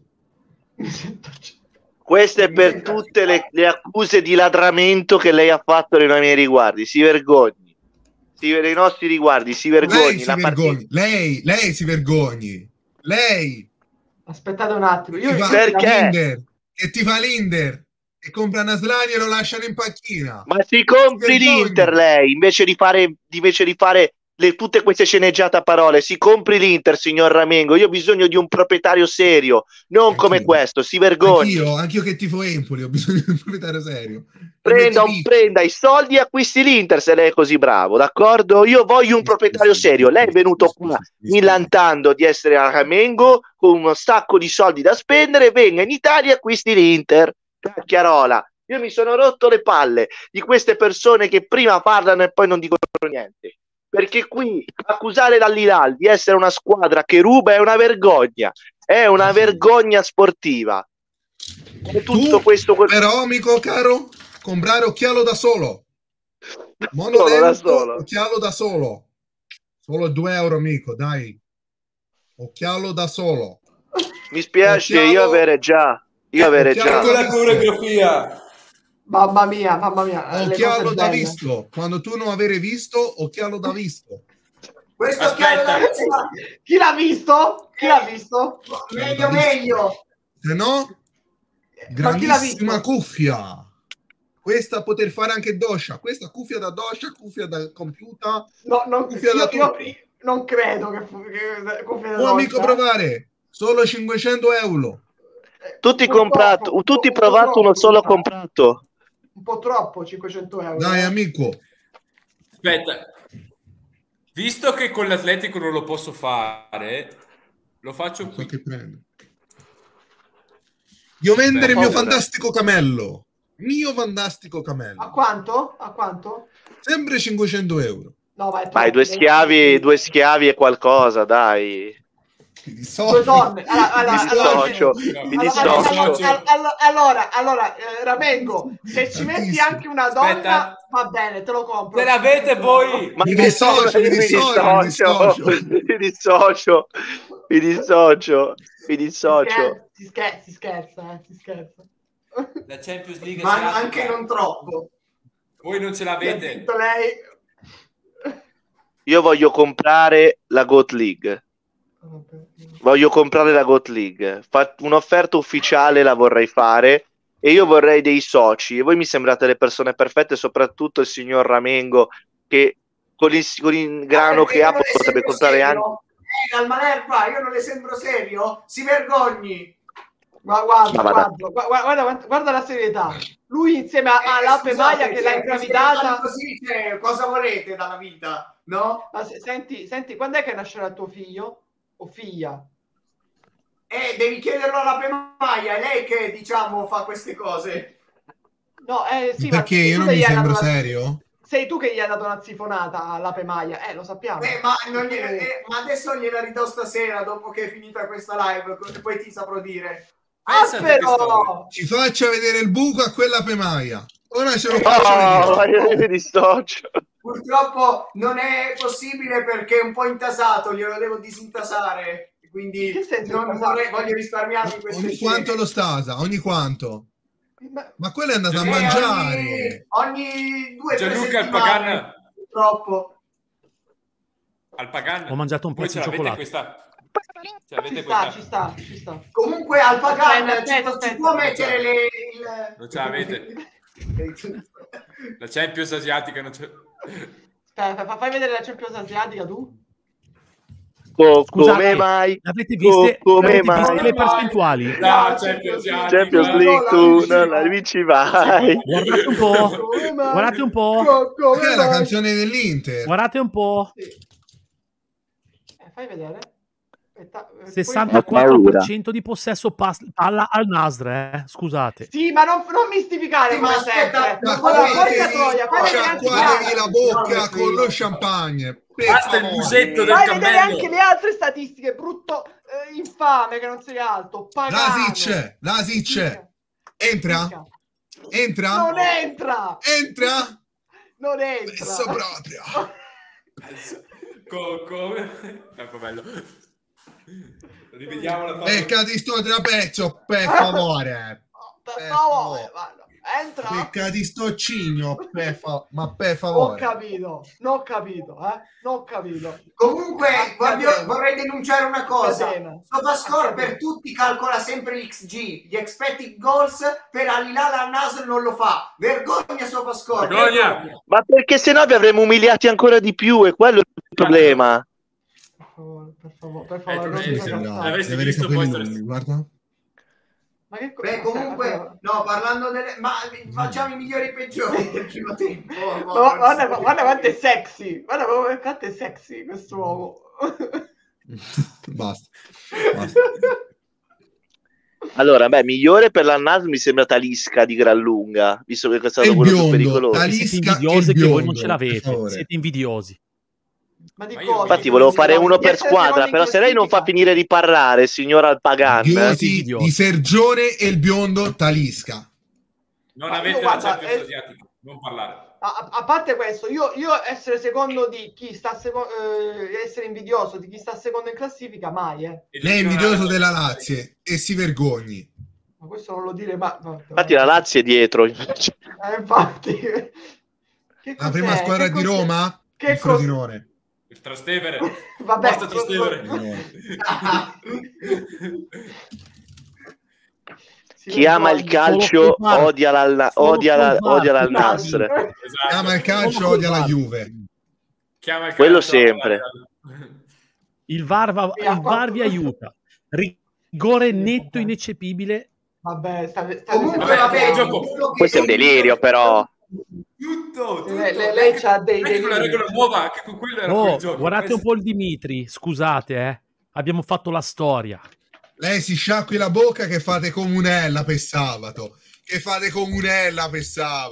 Zitto col Dimitri, va. Ragazzi, abbiamo veramente Sta per Grazie, iniziare il grazie, secondo tempo, Cristiano. dopo è già iniziato? Sì, però direi Grazie. chi possiamo dire tra i migliori e i peggiori di questo No, a parte gli scherzi, uno per parte, io dico Talisca da una parte e Mitrovic dall'altra, i peggiori Milinkovic, bravo, sono Savic. d'accordo. Mitrovic secondo me è stato... Il peggiore Milinkovic. Ah, peggiore, sì, No, ok. ma anche Mitrovic tra i migliori, scusami. Sì, no, uno per testa. Mitrovic secondo me si è rimangiato ho capito gol. Milinkovic. Io ho capito No, Milinkovic, peggiore scusate. Vlasic. Peggiore Ok. Milinkovic, migliore Mitrovic. Ok. Ma Di ragazzi, là invece veramente, Cristiano a che minuto Ronaldo siete? peggiore. A che minuto No, io sto siete? per cominciare la partita. Anch'io. Ah, non è iniziato. Io sto vedendo il biondo. Scusate, posso dire i miei migliori gentilmente? Grazie. Sì, prego. Allora, ecco. Mamma mia, Blasi. Perché stava citando gli arbitri così. Minuti di applausi. vergogna! No, dicevo, aspetta, no, i miei migliori, giusto così al volo. Mané È iniziata. e Ruben Neves per insomma per parte. Anche E i Mané ha peggiori- giocato bene, effettivamente. Ma A che minuto sei te, Daniel? 45 non 20. benissimo, però non peggiore. Io 30, dai, ho 10 secondi di ritardo. Ma come è iniziata? Io sono al 40, io sono al 40esimo del primo tempo.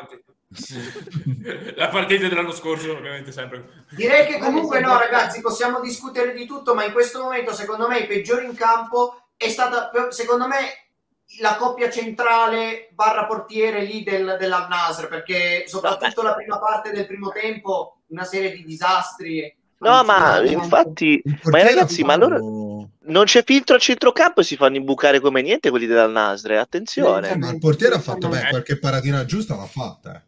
Sono scarsi in difesa, però si sapeva. Beh, d'altronde diciamo che tu hai Brozovic, Fofana, Ottavio, Talisca e Mané, cioè nel senso Vabbè, nessuno di questi è un centrocampista.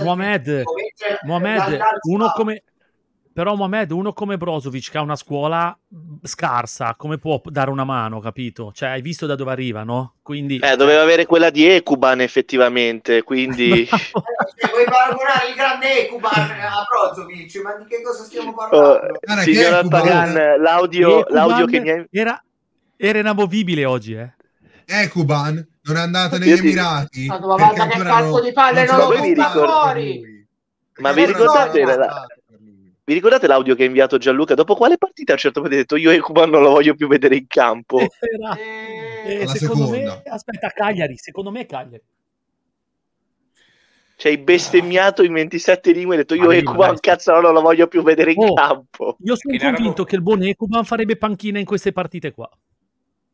Non scherzare, non schifo, perché io non lo seguo il genere. Non insultiamo il grande Ekuban, lui è una cosa a parte. Lui ma è veramente guarda Greg, la cosa allora di solito un secondo di serietà, di solito un ragazzo di colore da dove arrivano loro hanno tanta corsa, tanto fisico normalmente, no? Dipende. Per genetica. Sì, certo, e lui non ha neanche capito, quello. anche là esistono i pipponi, capito? Non abbiamo, ci siamo fermati solamente a velocità e fisico, non siamo andati oltre perché sennò qui ci bannano il canale. Ma sta che quella ce l'abbia. La dote nascosta. Io volevo farvi notare una cosa, non so se avete notato che gli arbitri parlano in inglese con i calciatori, neanche l'arabo. Ma perché quello si fa? Perché non sono arabi gli arbitri. Ma tutti i calciatori non arabi selfie. Ma poi con fierezza. Il selfie con l'ape, vabbè, con la sua futura moglie, per forza, dobbiamo portarci avanti qua, no? Capito, sto schifoso. Pelusciofilo, zoofilo, insettofilo. Ora che peggio di Vlasic con la maglia della Lazio. No, la violenza sulle api. Esatto. Fuori gioco, mamma. Assolutamente. Noi condividiamo messaggi educativi, ragazzi, quindi no la violenza sulle api. La Hilal, ragazzi, non è che fa niente di speciale, semplicemente gioca a calcio e basta. Le altre sono tutte squadre che non giocano. Greg, facciamo che la Hilal sta cercando di mantenere il controllo perché se no perde e vuole mantenersi il pareggio perché così rimane a +4. Diciamo la verità. Sembra il Genoa sabato. Sì, certo, bravo, fa il furbo. Dimitri, è quello che farà l'Empoli, capito? Noi andiamo solo Ma alla Retegui ha vittoria. recuperato? Noi giochiamo solo per la Sì, vittoria. però non c'ha mica 90 minuti. No, non ci credo. Dimitri, No, scusami un meglio attimo, però. Meglio però, caspita, qua. Dimitri, però abbi pazienza, anche qui in Italia ci sono giocatori di varie Oddio, nazionalità. ma quando è fuori gioco? Ma dove? Ma dove? Ma che cosa là? Talisca è veramente una cosa sei sega. visto questo? Ma cosa sei visto? Dai, Ma vabbè, ma non si fa. Gianlu. Oh, il biondone pippone qua abbiamo. Io dopo questo lo manderei via Talisca. Ma io veramente, Ma- cioè, ma- ce ma- la stanno rubando, ce la stanno Attenzione, rubando. attenzione, È vero! Ronaldo. Niente, ok. Ce la rubano. Ma ora, sto secondo tempo siete entrati bene in campo. Attenzione, Mané. Ma dai, su, ma non c'è partita. Ma non c'è partita. Talisca. Madonna. Mamma Sergione il biondo. Ma che cosa mi combini? Ma non c'è partita. Il biondone e il pippone abbiamo. Comunque veramente. Sciacquati la bocca quando parli di Talisca. Sciacquati la bocca. A che minuto siete, porca troia? 50 49-17. Della partita di 37. 50 e 28. 98. 49-27. Mamma mia, che discrepanza. Porca troia. Ma noi siamo qui per i soldi, non siamo qui. Comunque in realtà la prossima volta avevo un'idea pronto su Discord, magari streamiamo e guardiamo tutti lo stesso schermo così. Esatto. È un'idea. Allora scarico su Discord il tablet e poi provo ad entrare in qualche modo. Se no ritrasmettiamo la partita. No, non ci possiamo. Ci chiudono il canale. Poi a volte sì che ci chiudono il canale. Cioè, vorrei... No, ci viene proprio Bill Salman. Vorrei farvi notare una roba. Ragazzi, scusate, ma di cosa parliamo? Aia, io ho paura. Ma di cosa stiamo parlando? 67% contro il 33%. E hanno il coraggio di dire... Cioè, e hanno il coraggio di dire che del cappello. Basta del cappello. Sciacquatevi la bocca quando parlate di Sergione Talisca. Ma vergognatevi, in casa state prendendo la rumba, ragazzi. Questo è rimasto ancora a Talisca, questo. Io vado indietro, va, Talisca a terra, Talisca a terra. Talisca a terra. Ho detto ti devi sciacquare la bocca quando devi parlare di Sergione Talisca. Sì, vabbè, Talisca si è fatto male. No, brutto qua. Qui non è involontario, però. No, calcio minore. Stop al calcio minore. E stop qua l'unica cosa che ha saputo fare la Hilal è picchiare e basta. Hanno picchiato tutto il tempo. Stile colcionero, mi piace. Poi si sono inventati due fuorigioco inesistenti. C'è troppo ciulismo. Ma due fuorigiochi inesistenti li hai visti tu, Gianluca, sono netti. C'è il fuorigioco semiautomatico e anche lei non metta quei sfondi equivoci. Ma qui state facendo passare che tutto quanto è stato mistificato dall'arbitro, ma vi rendete conto? Esatto. Che se guardiamo le statistiche sono più tiri dell'Al che altro. Ricordiamo fuori gioco tutto il corso. Siete peggio della Juve. Siete peggio della Juve. Belì, Gianluca, dai, non è vero. Ragazzi, allora, della Juve. Cosa vi aspettate da gente che stanno sotto di noi e piangono? E che non mi ricordate gli interisti quando perdevano i campionati e pensavano di avere uno squadrone, arrivavano settimi ottavi ogni anno, quindi vergognatevi. Ramengo, sai qual è la cosa divertente? Che gli interisti erano talmente scemi e talmente assurdi che avevano una squadra lercia e davano la colpa all'arbitro, te capì? Sembrate questi voi. Stiamo parlando di Serie A, basta il Manerba, qua stai infangando il nome della Saudi League. Cioè, sembrate i gobbi che mistificano la realtà. Cioè, sono stati condannati e pensate che c'è un metaverso dove tutti voi siete innocenti. Guarda, ma di che cosa stiamo parlando? Guarda un po' che si sta lamentando che picchiano e basta. In tribunale non ci siamo finiti, non ci sono finiti gli interisti, ma i gobbi. Fate ridere come gli interisti e i gobbi. Fate ridere. Gregorio, no, mettemi me e Gregorio subito accanto. Solo io e Gregorio. Aspetta, faccio io, vai. Siete la vergogna d'Arabia, ricordatevela. Lei serio? E fa Inter, vero? Io non tifo Inter, io tifo l'Al-Nassr. Serio. La Hilal, cretino. Ovviamente. Levati. Voglio venire dalla sua parte, Ramengo. Io ho fatto apposta. Traditore! Levati. Che tifi l'Inter? Sì. L'hai mai vinta la Serie B? E non ci ho mai partecipato. Zitto! Però è una competizione. Quante Serie B avete vinto? Quante? Mi piacerebbe però partecipare alla Serie B. Sarebbe un bel campionato da vincere e raggiungere la bacheca. Serie B bacheca. ha vinto mai l'Inter? 0, ovo! Per favore. Vorrei compiere anch'io degli illeciti sportivi per essere mandato in Serie B. A questo punto ha lei ragione, quante seconde divisioni ha vinto? Protesta contro il sistema. Per favore. Società mia, io voglio io dico una cosa al signor Marotta: facciate degli illeciti sportivi perché ci possano mandare in B a vincere un campionato. Al Marotta, il nome di livello. Un occhio qua, un occhio là, per Marotta, eccolo qua. Un occhio al campo e uno al mercato. Scusate, io vorrei far vedere Mohamed, questa partita, comunque. Io vorrei far vedere Mohamed che per protesta contro il sistema arabo che ha dato un rigore, non ha dato un rigore netto. Ma lo cacci, ma non è vero. Questo sta mistificando la realtà, ma vi rendete conto? Questa è follia, questa è pazzia. No, amici, no, questa è Arabia. Qui qualcuno ha fatto la regola delle 5 dita. No. Gian, tornando seriamente, io ho paura veramente che ci becchiamo un pillolone di uno 0-0 bello potente qua. Io te l'ho detto, guarda, ve l'ho detto, state a vedere cosa vi succede. Anche perché la Hilal non vuol giocare perché è ovvio. Ma come non sta giocando la Hilal? Ma lei sta dicendo una ma Gianluca, ma lo cacci? Ma non sta dicendo una Maria, ma qualcuno lo quereli per diffamazione, signor Gianluca. Abbiamo rimediato. Stavo facendo io. Ma non tocca boccia, ragazzi, non toccano boccia. Ma lei sta querelando, ma lei va querelato. Io la querelo per diffamazione. Ma fine partita, Ronaldo dà il pallone agli avversari e dice: è questa la palla, la vedete? È questa qua. Attenzione. Hilal, vai, cuglie, pommaroro, va. Ecco. Ma guarda che cross, ma come facciamo a perdere con questi qua? Dai, su.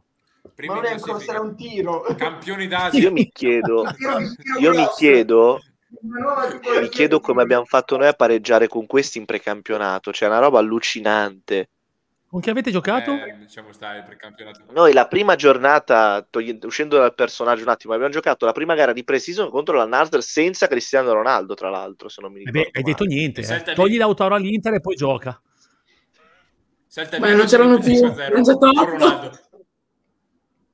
È come togliere Cuban al Genoa, ragazzi, è uguale. Sì, ma ragazzi, adesso questo qui è fuori gioco netto, dai.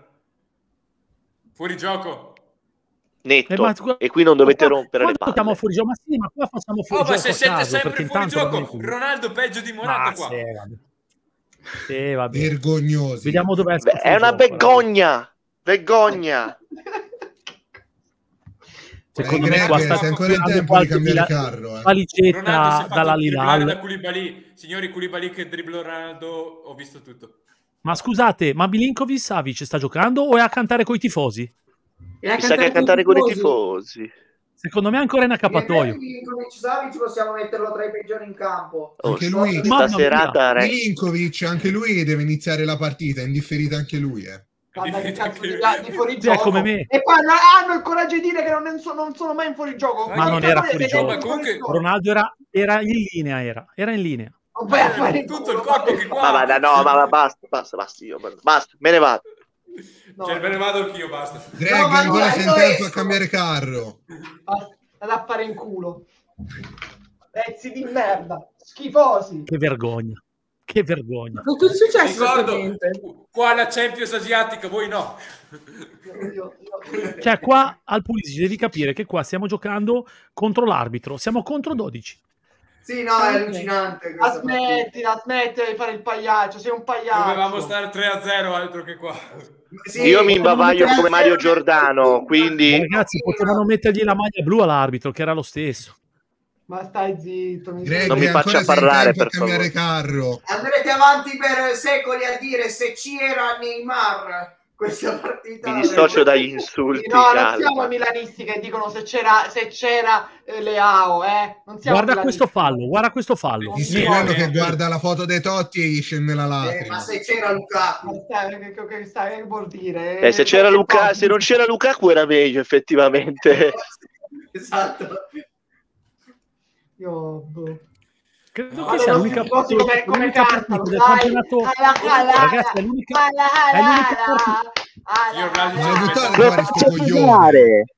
lo faccia parlare. No, è l'unica partita che finisce 0-0 di tutto il campionato arabo. Esatto. Cioè questi fanno 7-0, 3-0, 4-5. Questa partita. Raga, ma sembra un po' Vinicius. Ma un filo Vinicius. Tocca buttarlo giù allora. Mamma mia. Esatto. E infatti al bug inizierà ad avere qualche incubo stanotte. Ma Greg, quello sembrava la terza gamba d'Ecuba. Occhio che qua, più che il bug, qua il ban ti arriva, Daniel. Ma c'è un Gigi D'Alessio qua che canta l'inno, per esempio? Ragazzi, qua stanno buttando giù gli ascolti. Anche quello. Che sono 0-0, Mamma mia, all'inizio mi hanno fatto un... anche a suo modo divertente. Mamma mia, Talisca! È una partita inguardabile. Non riusciamo a fare un gol. Abbiamo fatto qualche follow, Giulia? Questa è una gran partita. Ci guardiamo, aspettate. Condivido la storia di Mohamed Esposito. 3 ne abbiamo fatti. Mamma mia, solo col calcio arabo. Che è l'inizio questo, Greg. Esatto. 26, ricordo chi c'è. 26 dicembre all'Ittihad al Nassr. E questa la dobbiamo guardare, secondo me. Che fate dopo il pranzo natalizio di Santo Stefano? Guardate. Tanto non hai niente da fare, si può fare. Si può fare. Insieme alla mia signora insieme alla mia fidanzata possiamo guardare il calcio arabo. A parte che lei tutti dobbiamo guardare il calcio arabo, dovrebbe essere a parte che mi manda a cagare e mi lascia se gli dico una roba del genere, ma quello è un altro discorso. Ma te vuoi mettere il pallone di fronte all'ammare? Signor Gregorio, lei vuoi mettere il pallone di fronte all'ammare? Hai altre 5 mogli, non importa. No.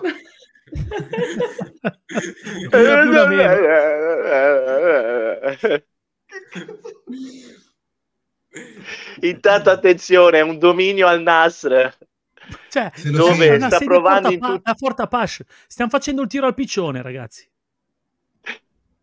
Questa è una partita. Del cammello, sai cos'è, Gian? Ma ragazzi, ma a parte gli scherzi, cioè, sta partita qua finisce 0-0 non perché le squadre sono brave tatticamente, ma perché fanno proprio schifo loro. Cioè, schifo. Sono stati degli attaccanti. Come fanno questi qua a essere primi? Io quello che come fate a essere primi? Cioè, veramente è incredibile. Per forza, no, ma lo stadio è stracolmo. Sei invidioso. Ragazzi, lo stadio è stracolmo comunque. Aspetta, Gianluca, non solo primi, ma anche campioni d'Asia. Sì, per forza giocate con gli arbitri. Fai pimpa, fai silenzio. Mi ricorda una squadra europea questa, però giocare con la maglia bianca.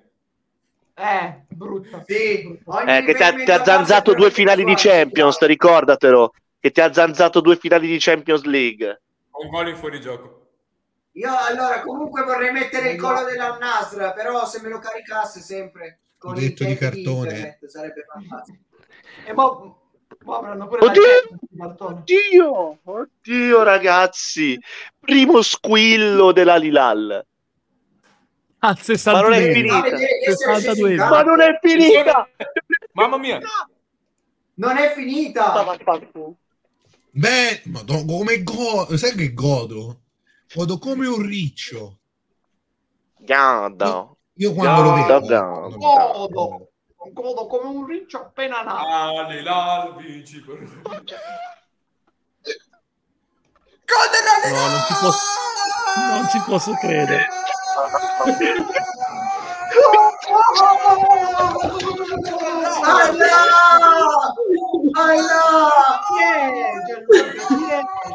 Mica ha segnato Sergio. No, Sergio Luca è sceso, è venuto. Adesso fammi vincere la partita. E ha fatto un gol della Madonna.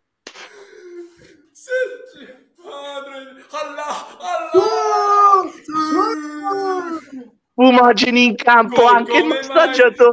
Come mai? Il derby arabo non lo vinci mai. Il derby vabbè. Tra l'altro, allora raccontiamo il gol.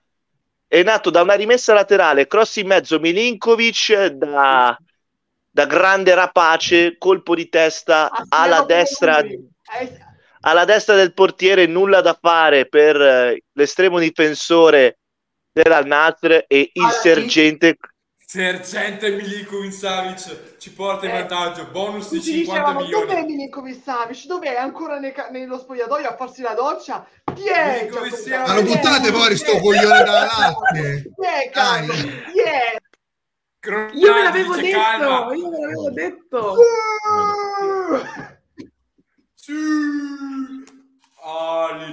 Occhio che questo finisce male per te, Albaggio. A parte gli scherzi, ha fatto un gran gol Milinkovic-Savic. Perché come diceva un tale Atletico Madrid Italia, che furto. Il karma. Ma non è vero, ma basta. Se l'arbitro avesse fischiato qualche volta in più.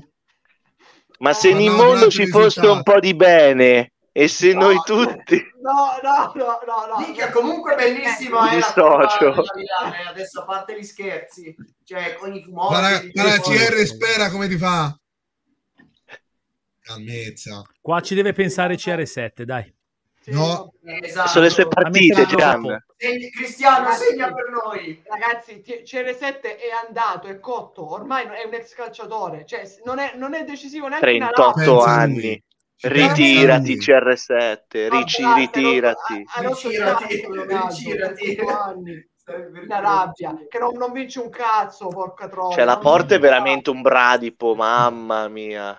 Vinci manco una rabbia. Non vincerà mai niente. L'ultima oh mio Dio. Esiste la Liga. No. Pulito, non è mai fallo. È fallo. Continua, regola del vantaggio, va ancora la Liga davanti, non si ferma nessuno, ritmi altissimi in questa partita straordinaria. Ladri, ragazzi.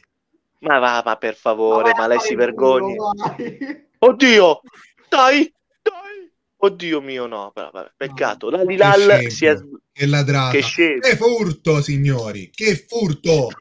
Signori, questa è una partita stupenda, meravigliosa, che vi invitiamo a guardare. È un ritmo forsennato, è un ritmo da grande. La Premier League non è un cavolo in confronto. Fino a 3 secondi fa rompevi l'anima, ma ci rimane 0-0. Che scarso. La smetta.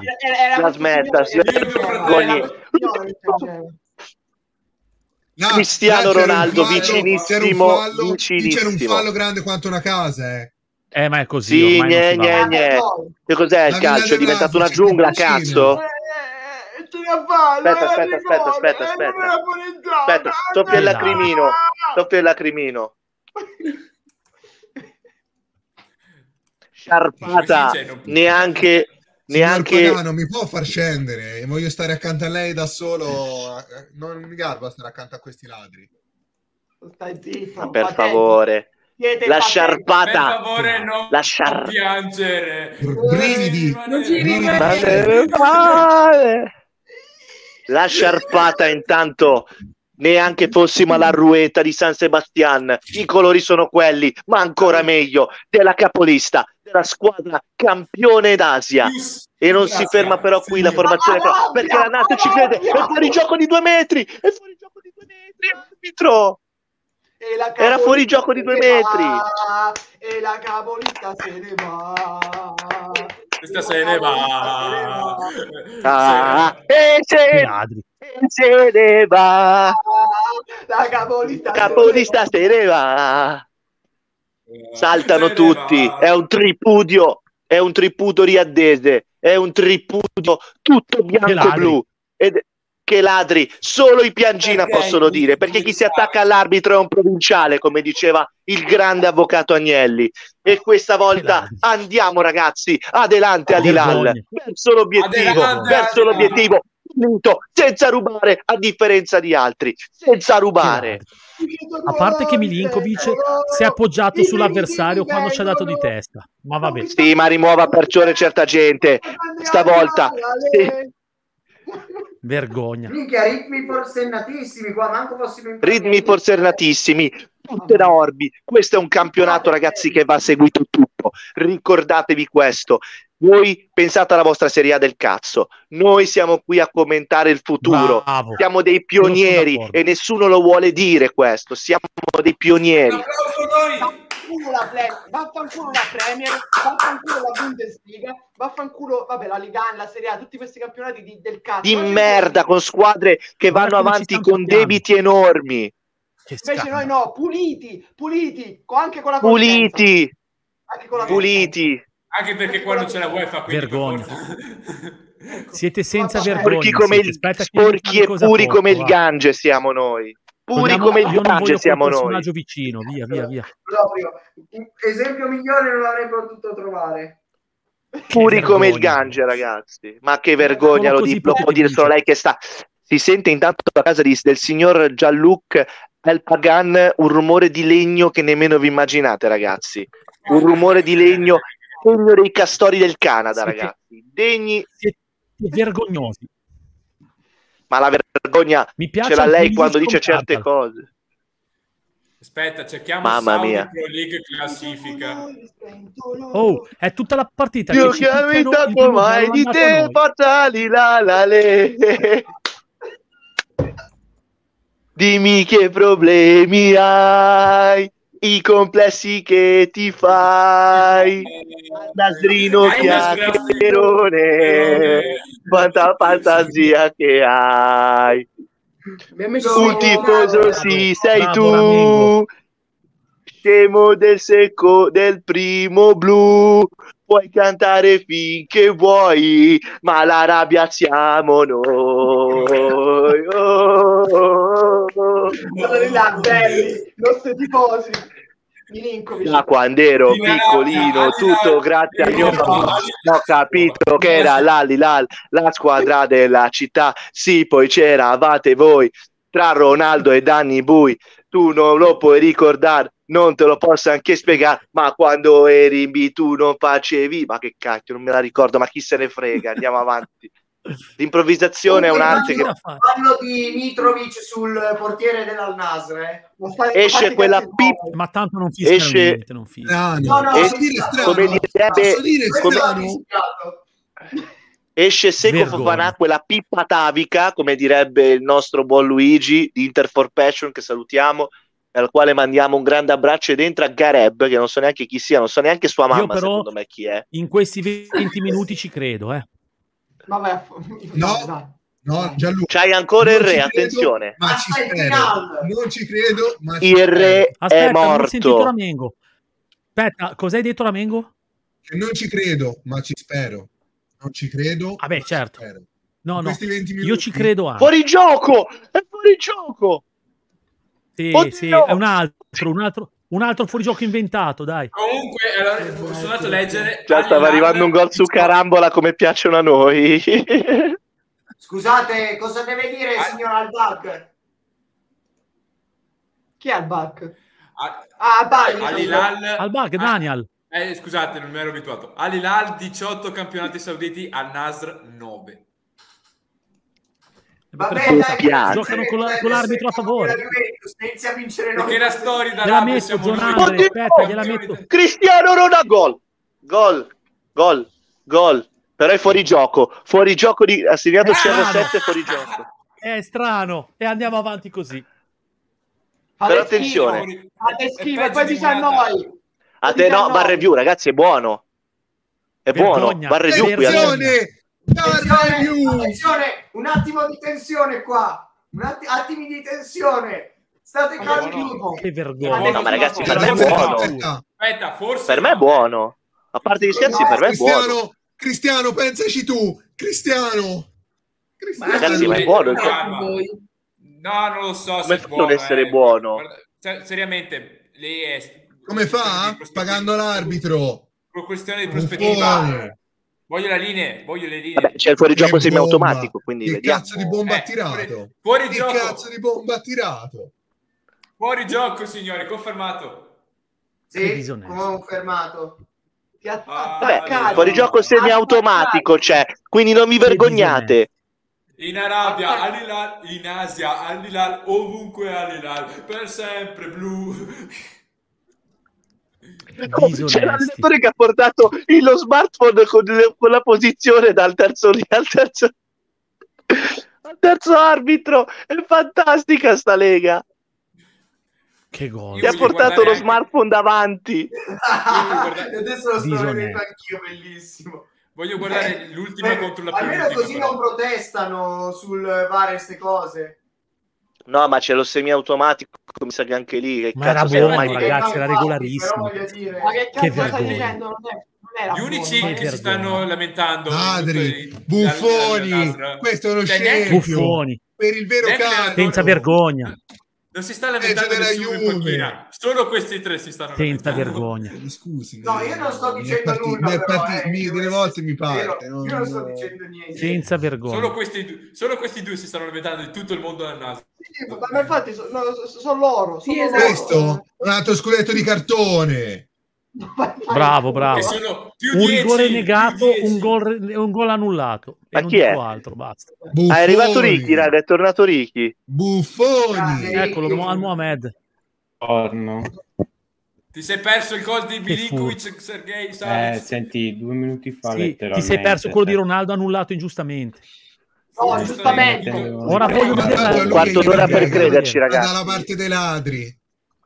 Vabbè, poi me lo rivedo, cioè tanto. Vabbè, ma ragazzi, ma non ci voglio credere. Ce l'hanno annullato per una stronzia. Che fuorigioco è, scusate? Aspetta, non ci sto capendo niente. perché gli arbitri, Posso logico, dire strano? Dalla vostra Posso dire parte, per strano? favore. Basta un millimetro. Basta pagarli, gli arbitri. È fuori gioco, c'è la pagare. spalla, è fuori gioco, è fuori gioco. Sì, la spalla. C'era Tedesca, c'aveva il Non lo biscione. so, a vederlo così non sembra tanto, però non saprei. Ha ragione Zonandre, guarda, è fuori gioco 10 milioni. 10 milioni. Esatto. Portafoglio troppo grande. Che ladri. Giusto. Quella dovevi passare a Talisca che era solo, e il biondo. No, l'arbitro, l'allenatore, madonna, fantastico, con l'iPhone. Che furto. Sì, è un grande. Che Posso dire una cosa? Non si vede la bandiera. Questa bandiera la presentiamo noi. Questo sì. è tutto che da dire. Con il cash lo pagate voi, sta bandiera. Che bandiera rappresentiamo noi? Falla vedere, Dani. Quella del dollaro fumante. Dello Stato. Del cash. Quella del cash fumante. Che furto, che rapinava la Nassr è la squadra. Capito? Quando uno non sa perdere, dice sempre che è colpa dell'arbitro. Che vergogna, mamma. Ma dov'era fuori gioco? Ma dov'era fuori gioco? Qua si vede chi è i campioni che giocano e chi ha i soldi da spendere. Non accetto critiche da chi non si chiama Ronaldo. Ma dai, ma è Mauno! Dai. Sì, è minchia. Cosa vuoi? Anche rigore? Fammi capire. No, a parte che siamo a 3/4 di, diciamo, da 3/4 dell'area ha dato recupero 9.628 euro, però. Ma questo qua col cellulare. Miliardi. Stiamo già a recupero? Minchia. No, tu sei ancora nella cosa del cellulare. Sì. Sì, pensa un po'. Io 76 76 e 57. 77 38. Vengo dal futuro. 77 42. Vedi, questi poveracci della Nassr non hanno neanche una connessione decente. Buongiorno. Ma vergognatevi, bravo Ricky. Mamma mia, grande Ricky. Hai casato, Ricky. Hai casato. Siamo soli contro tutti, ragazzi. Anche lui nei perdenti. Pensa a te che storia. Ti piace proprio essere nei perdenti? C'è chi è nato perdente, c'è chi è nato vincente. Che cazzo di battuta di merda è? Ma che cazzo di battuta di merda è, signor Vlasic? Ma non è la battuta, è dato di fatto. Perché qui se no mi sta laggando tutto. Perché è troppo vergogna. Mi sta già laggando tutto in questo modo. Brozzo era insieme ai tifosi, ha fatto cagare. Se no il computer sta esplodendo già più bello. Volevo fare una battuta ma non far tanto ridere. Volevo dire che non c'era Milinkovic, però dopo il gol non fa più ridere. Occhio che se provi a dire qualcosa Milinkovic te la tira un'altra pera, occhio. Esatto, un'altra, tremendo tu Milinkovic. Perché noi non li paghiamo gli arbitri, quindi quando fate gol... Che vabbè, com'era il gol di Sergei? Ti ripeto, mi ricordate gli interisti quando rompevano le balle che gli rubavano... Sciacquati la bocca e porta rispetto a Belfodil. Ma per favore, Belfodil è un... Avevano uno squadrone, dicevano sti interisti, e poi arrivavano settimi, quinti, quarti, terzi a 20 punti dalla prima. Era quel terzino quale? Dell'Inter? Aspetta. Vai, come sei? Vai. Porta rispetto a Ezechiel Schelotto, per favore. Vai Malcolm. Per favore. E a Nagatomo, e a Taider. A Pereira. Ma il divino Jonathan che trasformava l'acqua in Gatorade. Ragazzi, il Palita me lo ricordo benissimo. Io figa che andavo fuori. Cioè l'Inter praticamente aveva fatto una campagna acquisti per prendere Alvaro Pereira, io tutto gasato, poi alla fine si è rivelato per quello che era, una sega atomica. Cioè l'abbiamo preso da Ricky, me lo ricordo, che era del Porto, se non mi ricordo male, Alvaro Pereira. Ronaldo rideva, sì. Oltre a ridere non ha fatto niente. Alvaro Pereira era veramente una sega avrebbe atomica. Fatto un gol se qualcuno era fuori gioco. Ridi che mamma ha fatto gnocchi. Cioè veramente che furto. Ma che furto cosa? Ma basta. Io oggi devo seguire calcio con squadre che rubano soltanto. Ora la Hilal, poi c'è la Juve, cioè poi c'è il Genoa sabato. Beh, c'è il Milan, ti ha zanzato una partita allucinante. Ricordo che quest'anno 0 rigori. Vediamo sabato, caro mio. Vediamo 0 rigori. Vediamo sabato pomeriggio, ti aspetto. Sì, Alvaro Pereira ha preso dal Porto. Mamma che sola. Portate rispetto a Belfodil comunque. Per favore. C'è Ronaldo che si lamenta e fa bene. Ma che si lamenta? Mica, ma è fallo di brutto qua.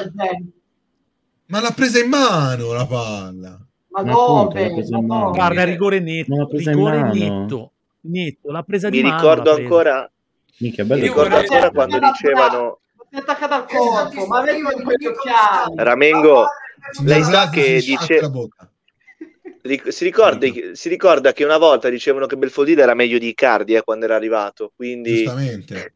Io vorrei vivere un giorno al Nassr per essere così completo. Si ricordi che il carissimo Belfodil è svincolato, quindi... Ed era un bel giocatore ai tempi. Che furto. Belfodil all'Empoli al posto di destro. Chissà com'è vivere dal Nassr un giorno. Proprio triste. Non lo so, non lo voglio sapere perché io non sono un perdente e non voglio essere un perdente. Qui sarebbe un altro fallo, però... Guarda, fallo netto anche questo. Andiamo avanti così. Giallo. Appunto, cioè la Hilal deruba tutti. E Mazzetta. Mazzetta te la do qui in capa, te la diamo qui in capa. Signor Vlasic, si sciacqui la bocca, Grazie a Lucio. Sciacquati la bocca. Stia zitto che sta perdendo. Ti esco sto trapezio, Ma becca di quanto siete. Mamma mia, Luigi, ciao. Ma per favore, state piangendo. Mamma mia. È un'intera partita che state piangendo. È il fallo, è il rigore, è quello, è l'ammonizione. Perché noi giochiamo. Perché noi giochiamo. Che sono una luce. Appunto, noi giochiamo. Noi giochiamo. Voi giocate male. Giocate male. E va bene, me ne frega, basta che giochiamo. Mamma mia, Talisca. Giocare bene. Ganar e volver a ganar. Ragazzi, però azioni rubate. Più che altro comunque è iniziata quella partita. Ma se finiva 4-1 Ramengo non c'era niente da dire. 4-1 finiva sta partita. No. Tutti zitti. È iniziata quella. Tutti zitti. Ma più che altro come si può, cioè io mi troverei estraineato a giocare una partita del genere. Io fossi Ronaldo e queste cose qua. Cioè non mi incazzerei nemmeno se mi annullassero un gol. Non è che si è alterato più di tanto, non è che no, ma prendere seriamente un campionato del genere, Gian, ma prendere seriamente un campionato del genere, ma non puoi prendere. Scusami, è la Saudi League, mica è la Serie A o la Premier League, scusa. Dovete portare rispetto alla Saudi League e dovevo ringraziare il signor Cairo che ci ha regalato questa partita. Un applauso a Cairo. Un applauso, un po' per favore. meno. Dai, I tifosi del Toro non penso che... L'hanno fatto rivedere. Cairo, ti vogliamo bene. Sempre partite così, ti vogliamo. 24 minuti di recupero, dai. Appunto, Ma 24. che 24? Ma adesso me la Vabbè, vedo in diretta. ma tu ci ragioni, Gianluca, se danno 24 minuti di recupero lo fanno a favore vostro, quindi la tua teoria del ma gli arbitri niente non è più, cioè, dai, stai buono. Ti danno più tempo per fare del rigore non dato, del gol annullato, pretendo rigore di mano, 10 minuti di recupero. Pretendo le scuse ufficiali della federazione araba. Sì, vabbè, è arrivato qua. Vabbè, piacere. Ricordiamolo sempre comunque. Non sapete perdere, non sapete perdere. Forza Infatti Nassr siete sempre. secondi Ma sai, e non vincete mai un cazzo. Al-Vlasic non è che non sanno perdere, non sanno neanche vincere. Vabbè, la Champions League. Ancora 90 minuti hanno da finire. Sì. Ma Ramengo ce li annullano, cioè. Vabbè, questo è carica sul portiere. Fateli regolari e poi forse ve li assegnano se li fate regolari. Se non li fate regolari si può. Discorso molto semplice. Io Ronaldo, voi dite scherzate, ma il trapezio ce l'ha, cazzarò. Vabbè. Beh, Catalò, non è il nostro trapezio. Pallonetto rischiato e andiamo avanti così. Dentro no. Questo è carico sul portiere, fallo di Ronaldo, altro che... Sì, certo. Vediamo. Posizione regolare. Un altro giravolta e continua. Adesso si minchia, ragazzi. La piccola è sempre del portiere, ragazzi. Dai, facciamo i seri. Esatto, è carica sul portiere, fallo di Ronaldo. Vabbè, la posizione è fuori gioco. Oddio, secondo me mamma mia, è un rigore su Ronaldo questo. Minchia, ma che casino. Minchia, ma è netto, ragazzi, ma vergogna, ma vergogna.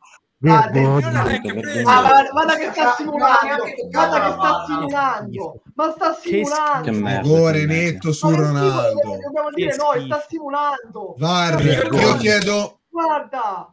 Siamo a 3 e andiamo avanti così. Guardatelo, dice che vergogna. esce sangue e non esce sangue. Vergognatevi, la Juve da rabbia. Ma che cosa Juve da rabbia? Ma quanto vince secondo voi la Juventus, ragazzi, a occhio e croce, secondo voi, stasera? Per me vince 2-0, 3-0. Gli ha dato un pugno in faccia, rigore netto. Cacci! Lo cacci sto mentecatto, lo cacci! Chi devo cacciare? Scusa, io non stavo sentendo perché ero troppo preso dalla... Chi dei due? Lui? Tutti e due. Stanno dicendo che questo... No, infatti sì, perché ha detto che ha dato un pugno a Ronaldo, non è vero! Non è vero, questa è diffamazione. Ma che vuoi da me? Ma che vuoi da me? Questa è mistificazione. Questo è ingannare il pubblico. Chi ti sta ascoltando qua, sappiate che questi due sono dei grandi fan. Ha un cervello, è onesto, di cuore, Riccardo è un caprone che segue gli altri senza ragionare con guarda che rigore netto, di cervello, di cuore. Sa che squadra ti fare oggi. Sa che squadra ti fare oggi. Al-Hilal. E chi non è onesto sa chi ti fare. Vergognatevi. Guarda. Questo si chiama rigore a chi non vengano venduti gli arbitri. Però c'è chi li compra. E questo si chiama vittoria a chi non lo sa fare. Dai, andiamo a fare il 2-0. Dai, dai. Daniel è della Juve, vero? No. Sì, sicuramente. No. Vabbè, la Juve d'Arabia sì. Lui ha una simpatia per bravo Ricchi, la Juve dice di essere dell'Atletico, della Roma, ma è un suo, ma la Juve è il suo grande sogno.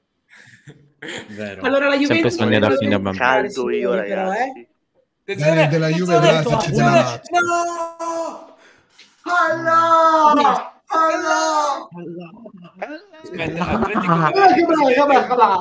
Tanto c'è sempre un Allah-Akbar. Intanto il rinnovo di Griezmann è vicino e sto godendo come uno spruzzo. Vabbè, ma si sapeva. Sì, dai, palese. Dici al Pulisic. Non fanno un cazzo di cross. Io vorrei far notare che Inter for Passion, il nostro amico Luigi, nei commenti ha mandato un messaggio per Al-Vlasic. Che cosa vuole questo? Infatti anche Vlasic ti fa Vlasic a Roma solo la Lazio.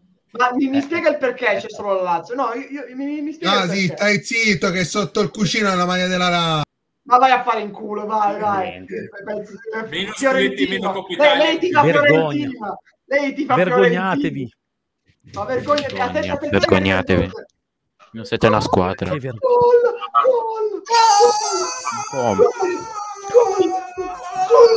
Ma andate a cagare.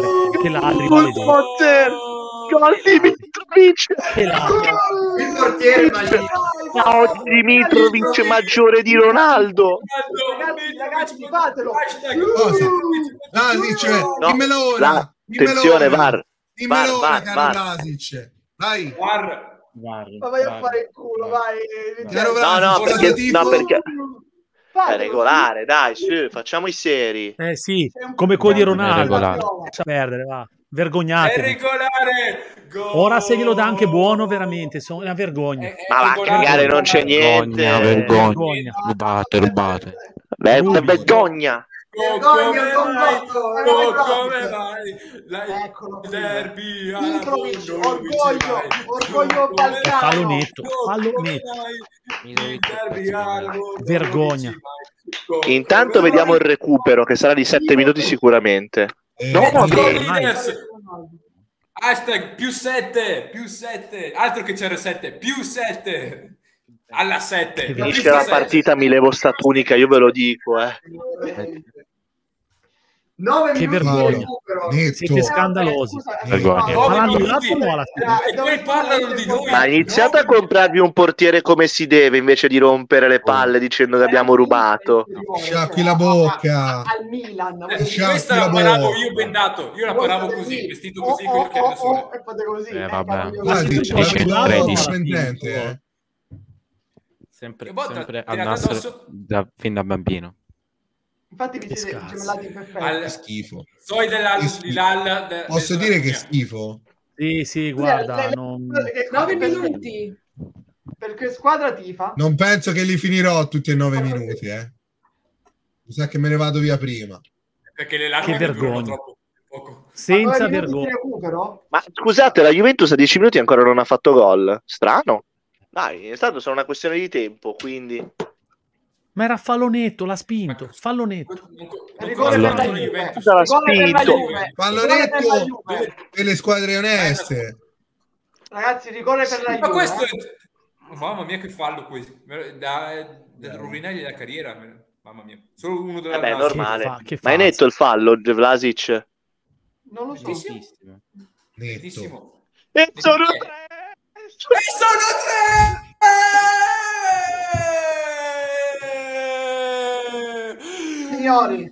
Signori. Incredibile. La rabbia siamo noi. Va bene. Al Nassr, fatelo, su, perché non lo fate? Non lo fate, su. Dai, la Juventus quindi ha preso un rigore, quindi rigore per la Juve? È tutta colpa della Pemaia, bene, la Pemaia la potrà buttare adesso dopo questo. No, doppietta di Mitrovic 3-0 e la rabbia. Mitrovic siete ultimi senza Mitrovic.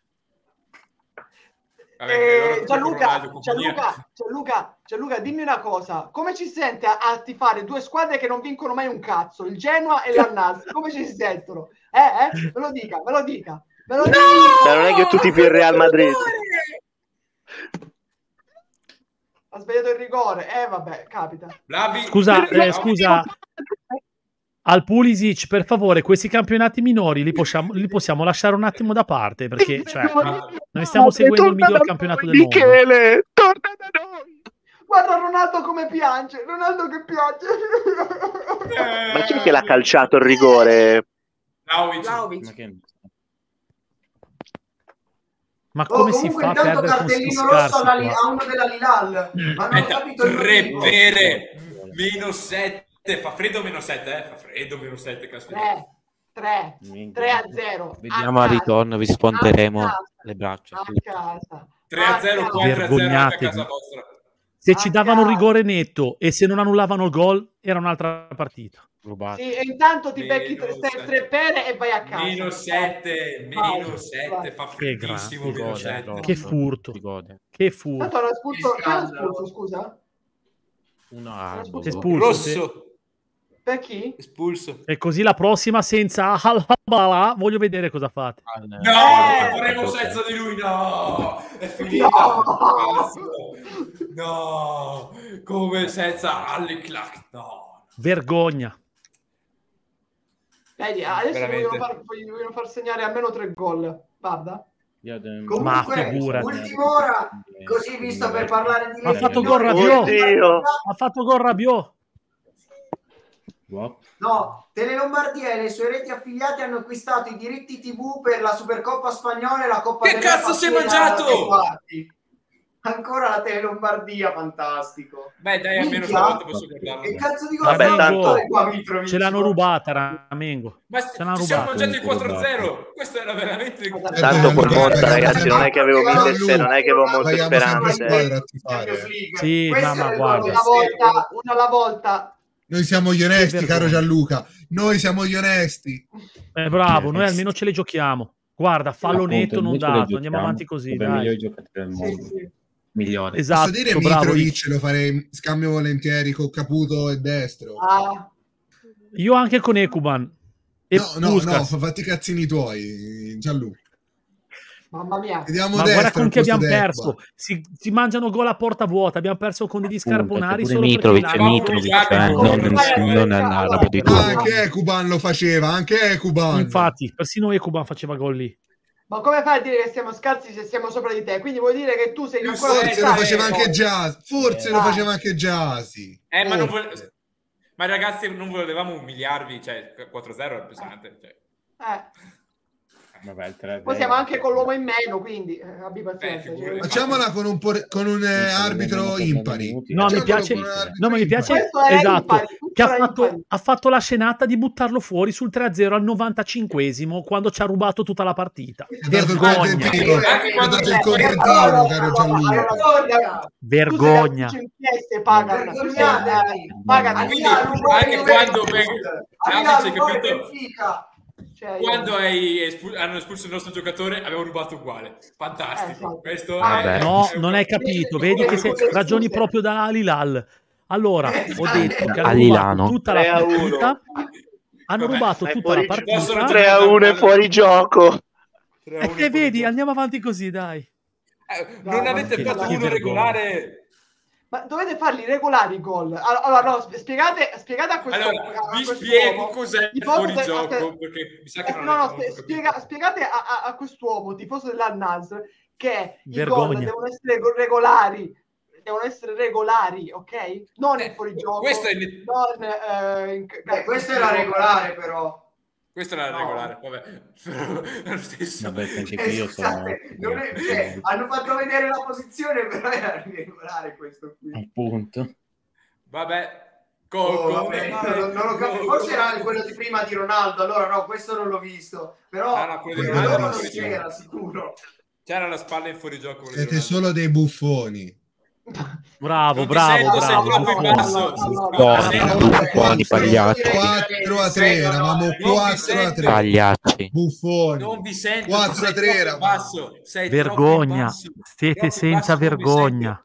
Non vi sento. Io sono basso, ma con onestà. Con onestà sono basso. Io sto sotto, onestamente. Dove l'hanno visto sto fuorigioco, veramente? Con i soldi, Gianluca, con i soldi l'hanno visto. Con gli occhi tappati dei dollaroni. Io sto basso, ma onestamente. Io sto sotto con onestà. Minchia, fantastico Bono che adesso come fai a dire che non è fuori gioco questo? Come fai a dire che Ronaldo non è in fuorigioco? Come cavolo fate? Lo vedete che siete degli al-nasrini? Siete dei bambini al-nasrini un pochettino particolari. Cioè, ma come fai a dire che non è fuori gioco? Sciacqui la bocca, caro Lase. Si sciacqui la bocca. Sciacqua la bocca cosa? Bravissimo. Preferiamo andare in serie in seconda liga, lì come cazzo si chiama? Ma avere le mani pulite. Questo si chiama stile Empoli, Questo si chiama stile Empoli. Questo è stile Nassr, quello scarso. Beh, posso dire vergogna. che... Cazzo fa là il portiere pallapiede? Ecco, anche qui era fuori gioco, infatti. Che fa? Ma che schifo. Ma questi erano Schifo con la volta stata. Posso dire che Vabbè. Sadio Mané nel secondo tempo mai visto. Zero. Vabbè, io ho visto 10 minuti. Ma cazzo, cambialo. Posso dire niente. Signori, un discorso serio per questa partita che è finita, perché ormai è finita. Che Peggiore in spettacolo. campo Cristiano, Minchia. Assolutamente. Vergogna, sì. Daniel, vergogna. La vergogna è la prova soltanto. Anzi, vi dirò di più, peggiore in campo l'arbitro. Sì. L'arbitro, la terna e il VAR, tutti. Ma tu ci credi? Ma voi Ora voglio vedere se Al Pardo ha il coraggio di farvi sentire il VAR cosa ha detto. Allora, a parte questo, ma io vi chiedo. Ha detto ci vediamo settimana prossima su YouTube a Zona DAZN e ce la risentiamo tutta. Ah, perché hanno una zona da son loro? Vogliamo la Saudite. Perché hanno da son. Perché hanno da zona. Finisce la partita, ragazzi, mi levo tutto, ve lo dico. Ultimo uomo. Era l'ultimo uomo. Questo signore si stava guadagnando un mezzo rigore, questo signore. Questo bravo. Sergione bionda Talisca. Guarda, ed è espulsione, era da solo davanti al portiere. Ultimo uomo. No, ma io vi voglio chiedere una cosa, ma voi vediamo che clean sheet. Quando dite vabbè, ma mi fate finire, porco. Quando dite queste stronzate, ci credete davvero? Sì. Si sciacqui la bocca. Può essere che ci credete sciacqui la bocca. No, ricordate su mio fratello. Partita finita 3-0. Vergogna. Il problema è, Vlasic, è proprio questo, che ci credono davvero. E quello è appunto, è quello il discorso. Più 7. A casa. Tornate nel vostro stadio lurido, schifoso. Io me ne torno con dignità e onestà. Dignità e onestà. Ci vedremo a ritorno. Onestà. Allora, ragazzi, purtroppo la live più bella di Twitch Italia è finita. No, come è finita? Aspetta, c'è ancora un'ora e mezza di post partita. Fermi, un'ora e mezza di post partita. No, ho sentito troppe lacrime, basta, per favore, troppe lacrime. Si è già pianto abbastanza questa sera, Siete vergognosi. Scusami, siete facci vergognosi. vedere la grafica di OneFootball che facciamo i migliori finita? Aspettate, 3-0 per l'Al-Hilal. Per noi. No, 3-0 a tavolino per la Col Nassr, cuore. è stato tutto Sì. Col cuore, il talento Che e la scempio. passione. Che E la scempio. passione. La forza difensiva, il musetto. Comunque la Juventus ha segnato. No, sì, l'abbiamo visto. Al 12esimo. Faccio vedere Vi la saluto. classifica vera, che è questa, ragazzi. Io vi saluto Guardate così. un po'. Abbiamo Aspetta, guarda. Sì, ma finisce Prima ho qua la messo la partita, classifica ragazzi. Perché ho l'impressione Con le che squadre- Ma si con le squadre vergogni. vere. Appunto, è Ma vera si classifica. vergogni. Questa è la vera classifica. Io non vedo la Hilal. Prima al Nassr, secondo all'Ali, all'Itad e via. È questa la vera ma- classifica. Scusi, ma io vedo... Sei un pagliaccio, Gianluca. Ma perché la Vergogna. prima inizia col numero 2? No, Ragazzi, perché io vi sono lascio- i numeri arabi. L'uno è vietato in Arabia. Vero, Ah, ok. è vero. Sì, non lo trovate da nessuna Non è parte. vietato perché Non c'è, porta non c'è. sfortuna. Perché è nostro Sì, sì, non l'uno, porta- ecco perché. Ruba a casa del labbro. Comunque vergogna, ragazzi, vergogna. Non si ruba. Caro Gianluca, Dimitri, non si ruba. sarebbe finita 4-3 per noi, ce l'ha rubata. Ragazzi, bisogna affrontare la realtà. Siete scarsi. No. La verità è che a casa dei ladri non si ruba mai. E dopo questa chiudo. Bravo, è impossibile, è E impossibile. non tornare mai più perché stai sparando una catena Vero. di cazzate. Caro mio Ramengo. Ma dove? Stai sparando una dove? caterva di cazzate. Ma dove? Ma sciacquati la bocca, sciacquati. L'ospite più atteso. Io comunque... L'ospite più atteso. Ora. Ragazzi, io vi lascio che devo andare un attimo a mangiare e poi torno al volo, ok? Dai, a dopo. Scusate, vorremmo far vedere i top e i flop, no? Qua. Che vogliamo fare? Lasciare Vabbè, Da top, mangiare. ragazzi. Ciao. Mitrovic mi sembra anche lì top, ma tranquillamente. Peggiore Vai, Carlo. Malcolm. Eccomi, se lo inquadrassero, eccolo qui. Ecco, allora, dell'Al-Hilal chi sono i migliori e peggiori per voi? Mitrovic il migliore. Peggiore Malcolm. Peggiore... Sì, forse sì. Non li conosco. Forse ne ho Io adesso, ti non dico, è che abbia allora, fatto Mitrovic, tanto. vabbè, il migliore, ma perché soprattutto il secondo tempo, però il peggiore... Io direi sempre Milinkovic, perché ha fatto gol ma poi non si è più visto. È vero, comunque ti aspetti di più. Io ci do, ha ragione Greg. Michael non proprio zero. Ramengo. Come Greg? L'ho detto io, coglione! Ho sbagliato, è lì. Di qua il migliore... Ah no, aspetta. Il peggiore dell'Al-Nassr l'arbitro, sicuro. Sì, quello sicuro. Ancora. La Juve ce la porterà. Per favore, non allora, secondo me... Zitto, Daniel, per favore. Non sei un cantante. Fofana il peggiore. No, e il portiere anche il peggiore. Sì, vero. E poi... Posso perché Mané no, dai. Sì, anche Mané. Forse un pochino... Io ho visto tanto Talisca. Non benissimo, però... Talisca il migliore, dai. Aspetta, ho la testa che esplode. Talisca almeno peggio, dai. Però ci sono le statistiche. L'Al-Hilal ha avuto il 36% di palle, il resto l'ha avuto... Infatti, li abbiamo umiliati. Fottetevi voi il bel gioco. Fottetevi voi il bel gioco. Anzi, aspetta, fai vedere, diciamo, l'XG umiliati. Scusate, ok, possesso palla più Sergione e il biondo Talisca. Com'è finita, scusate? Umiliati. Com'è finita? Del bel gioco, ci asciughiamo la minchia, e questa è la verità. Com'è finita la partita? Me lo sapete dire? Disse Gregorio Malerba della Juve. A questi perdenti. Fieramente della Juve. Clippate. Vergognatevi. Io comunque, no, ora seriamente, questa live dovremmo inviarla a qualche TV araba lì con i sottotitoli comunque in arabo, ragazzi, noi che ci acchiappiamo. Comunque ragazzi, dire che la Bobo TV ci sciacqua casa. Esatto. 16 spettatori, 18. Io voglio vedere, signori, oggi abbiamo fatto spettacolo. Abbiamo spaccato, ragazzi. Ora a questo punto andiamo in maratona, ragazzi. Ma andiamo in maratona a questo giro, cioè allora. Ma io vado anche a mangiare, bimbo. Pure io. Anch'io me ne vado a mangiare. Tranquillo. Sì, ragazzi. A dopo, raga. Ragazzi, io devo farmi da mangiare. Poi devo fare non ce ne frega niente. Ciao ragazzi. Ciao Vince. Ciao. Che cazzo stai facendo? Cos'è sta roba? Via. Appunto, no, la prima in classifica. Salutate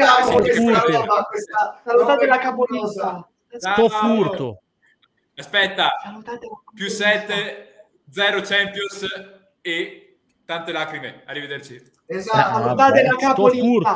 Salutate la capolista. Siamo la capolista della rabbia. Felice te, non so. Certo che sono rapina felice. mano armata in quel di Vabbè, la cosa più interessante di questo campionato di a questo punto è la lotta per la salvezza, dai, diciamolo seriamente. Vabbè, ma io confido ancora, perché secondo me possono darci delle soddisfazioni. La Hilal secondo me la prossima la perde. Ci ha squalificato il numero 5. Io non so come va a finire. Appunto, non so come faranno senza il numero 5. No, perché scusate, chi è che è il numero 5? Io posso rimanere con questi perdenti. È quello che ha buttato fuori. Ma non mi ricordo chi era. Aspetta, te lo dico. Aspetta. Vabbè, caro mio Dimitri, neanche lei qui in Italia può festeggiare da capolista, però parla, perché tu dici, minchia, parla un tifoso del Milan, del Inter, no, è il tifoso del Genoa, cioè, l'anno scorso sì hai vinto, l'anno scorso che hai vinto la Serie B, dai, per favore, da capolista. Questo, senza di questo sarà molto dura. Sì, sicuramente, infatti. Molto dura, posso dire. Sicuramente giocatore fondamentale. 34 anni. Ha un valore di 387.000 euro.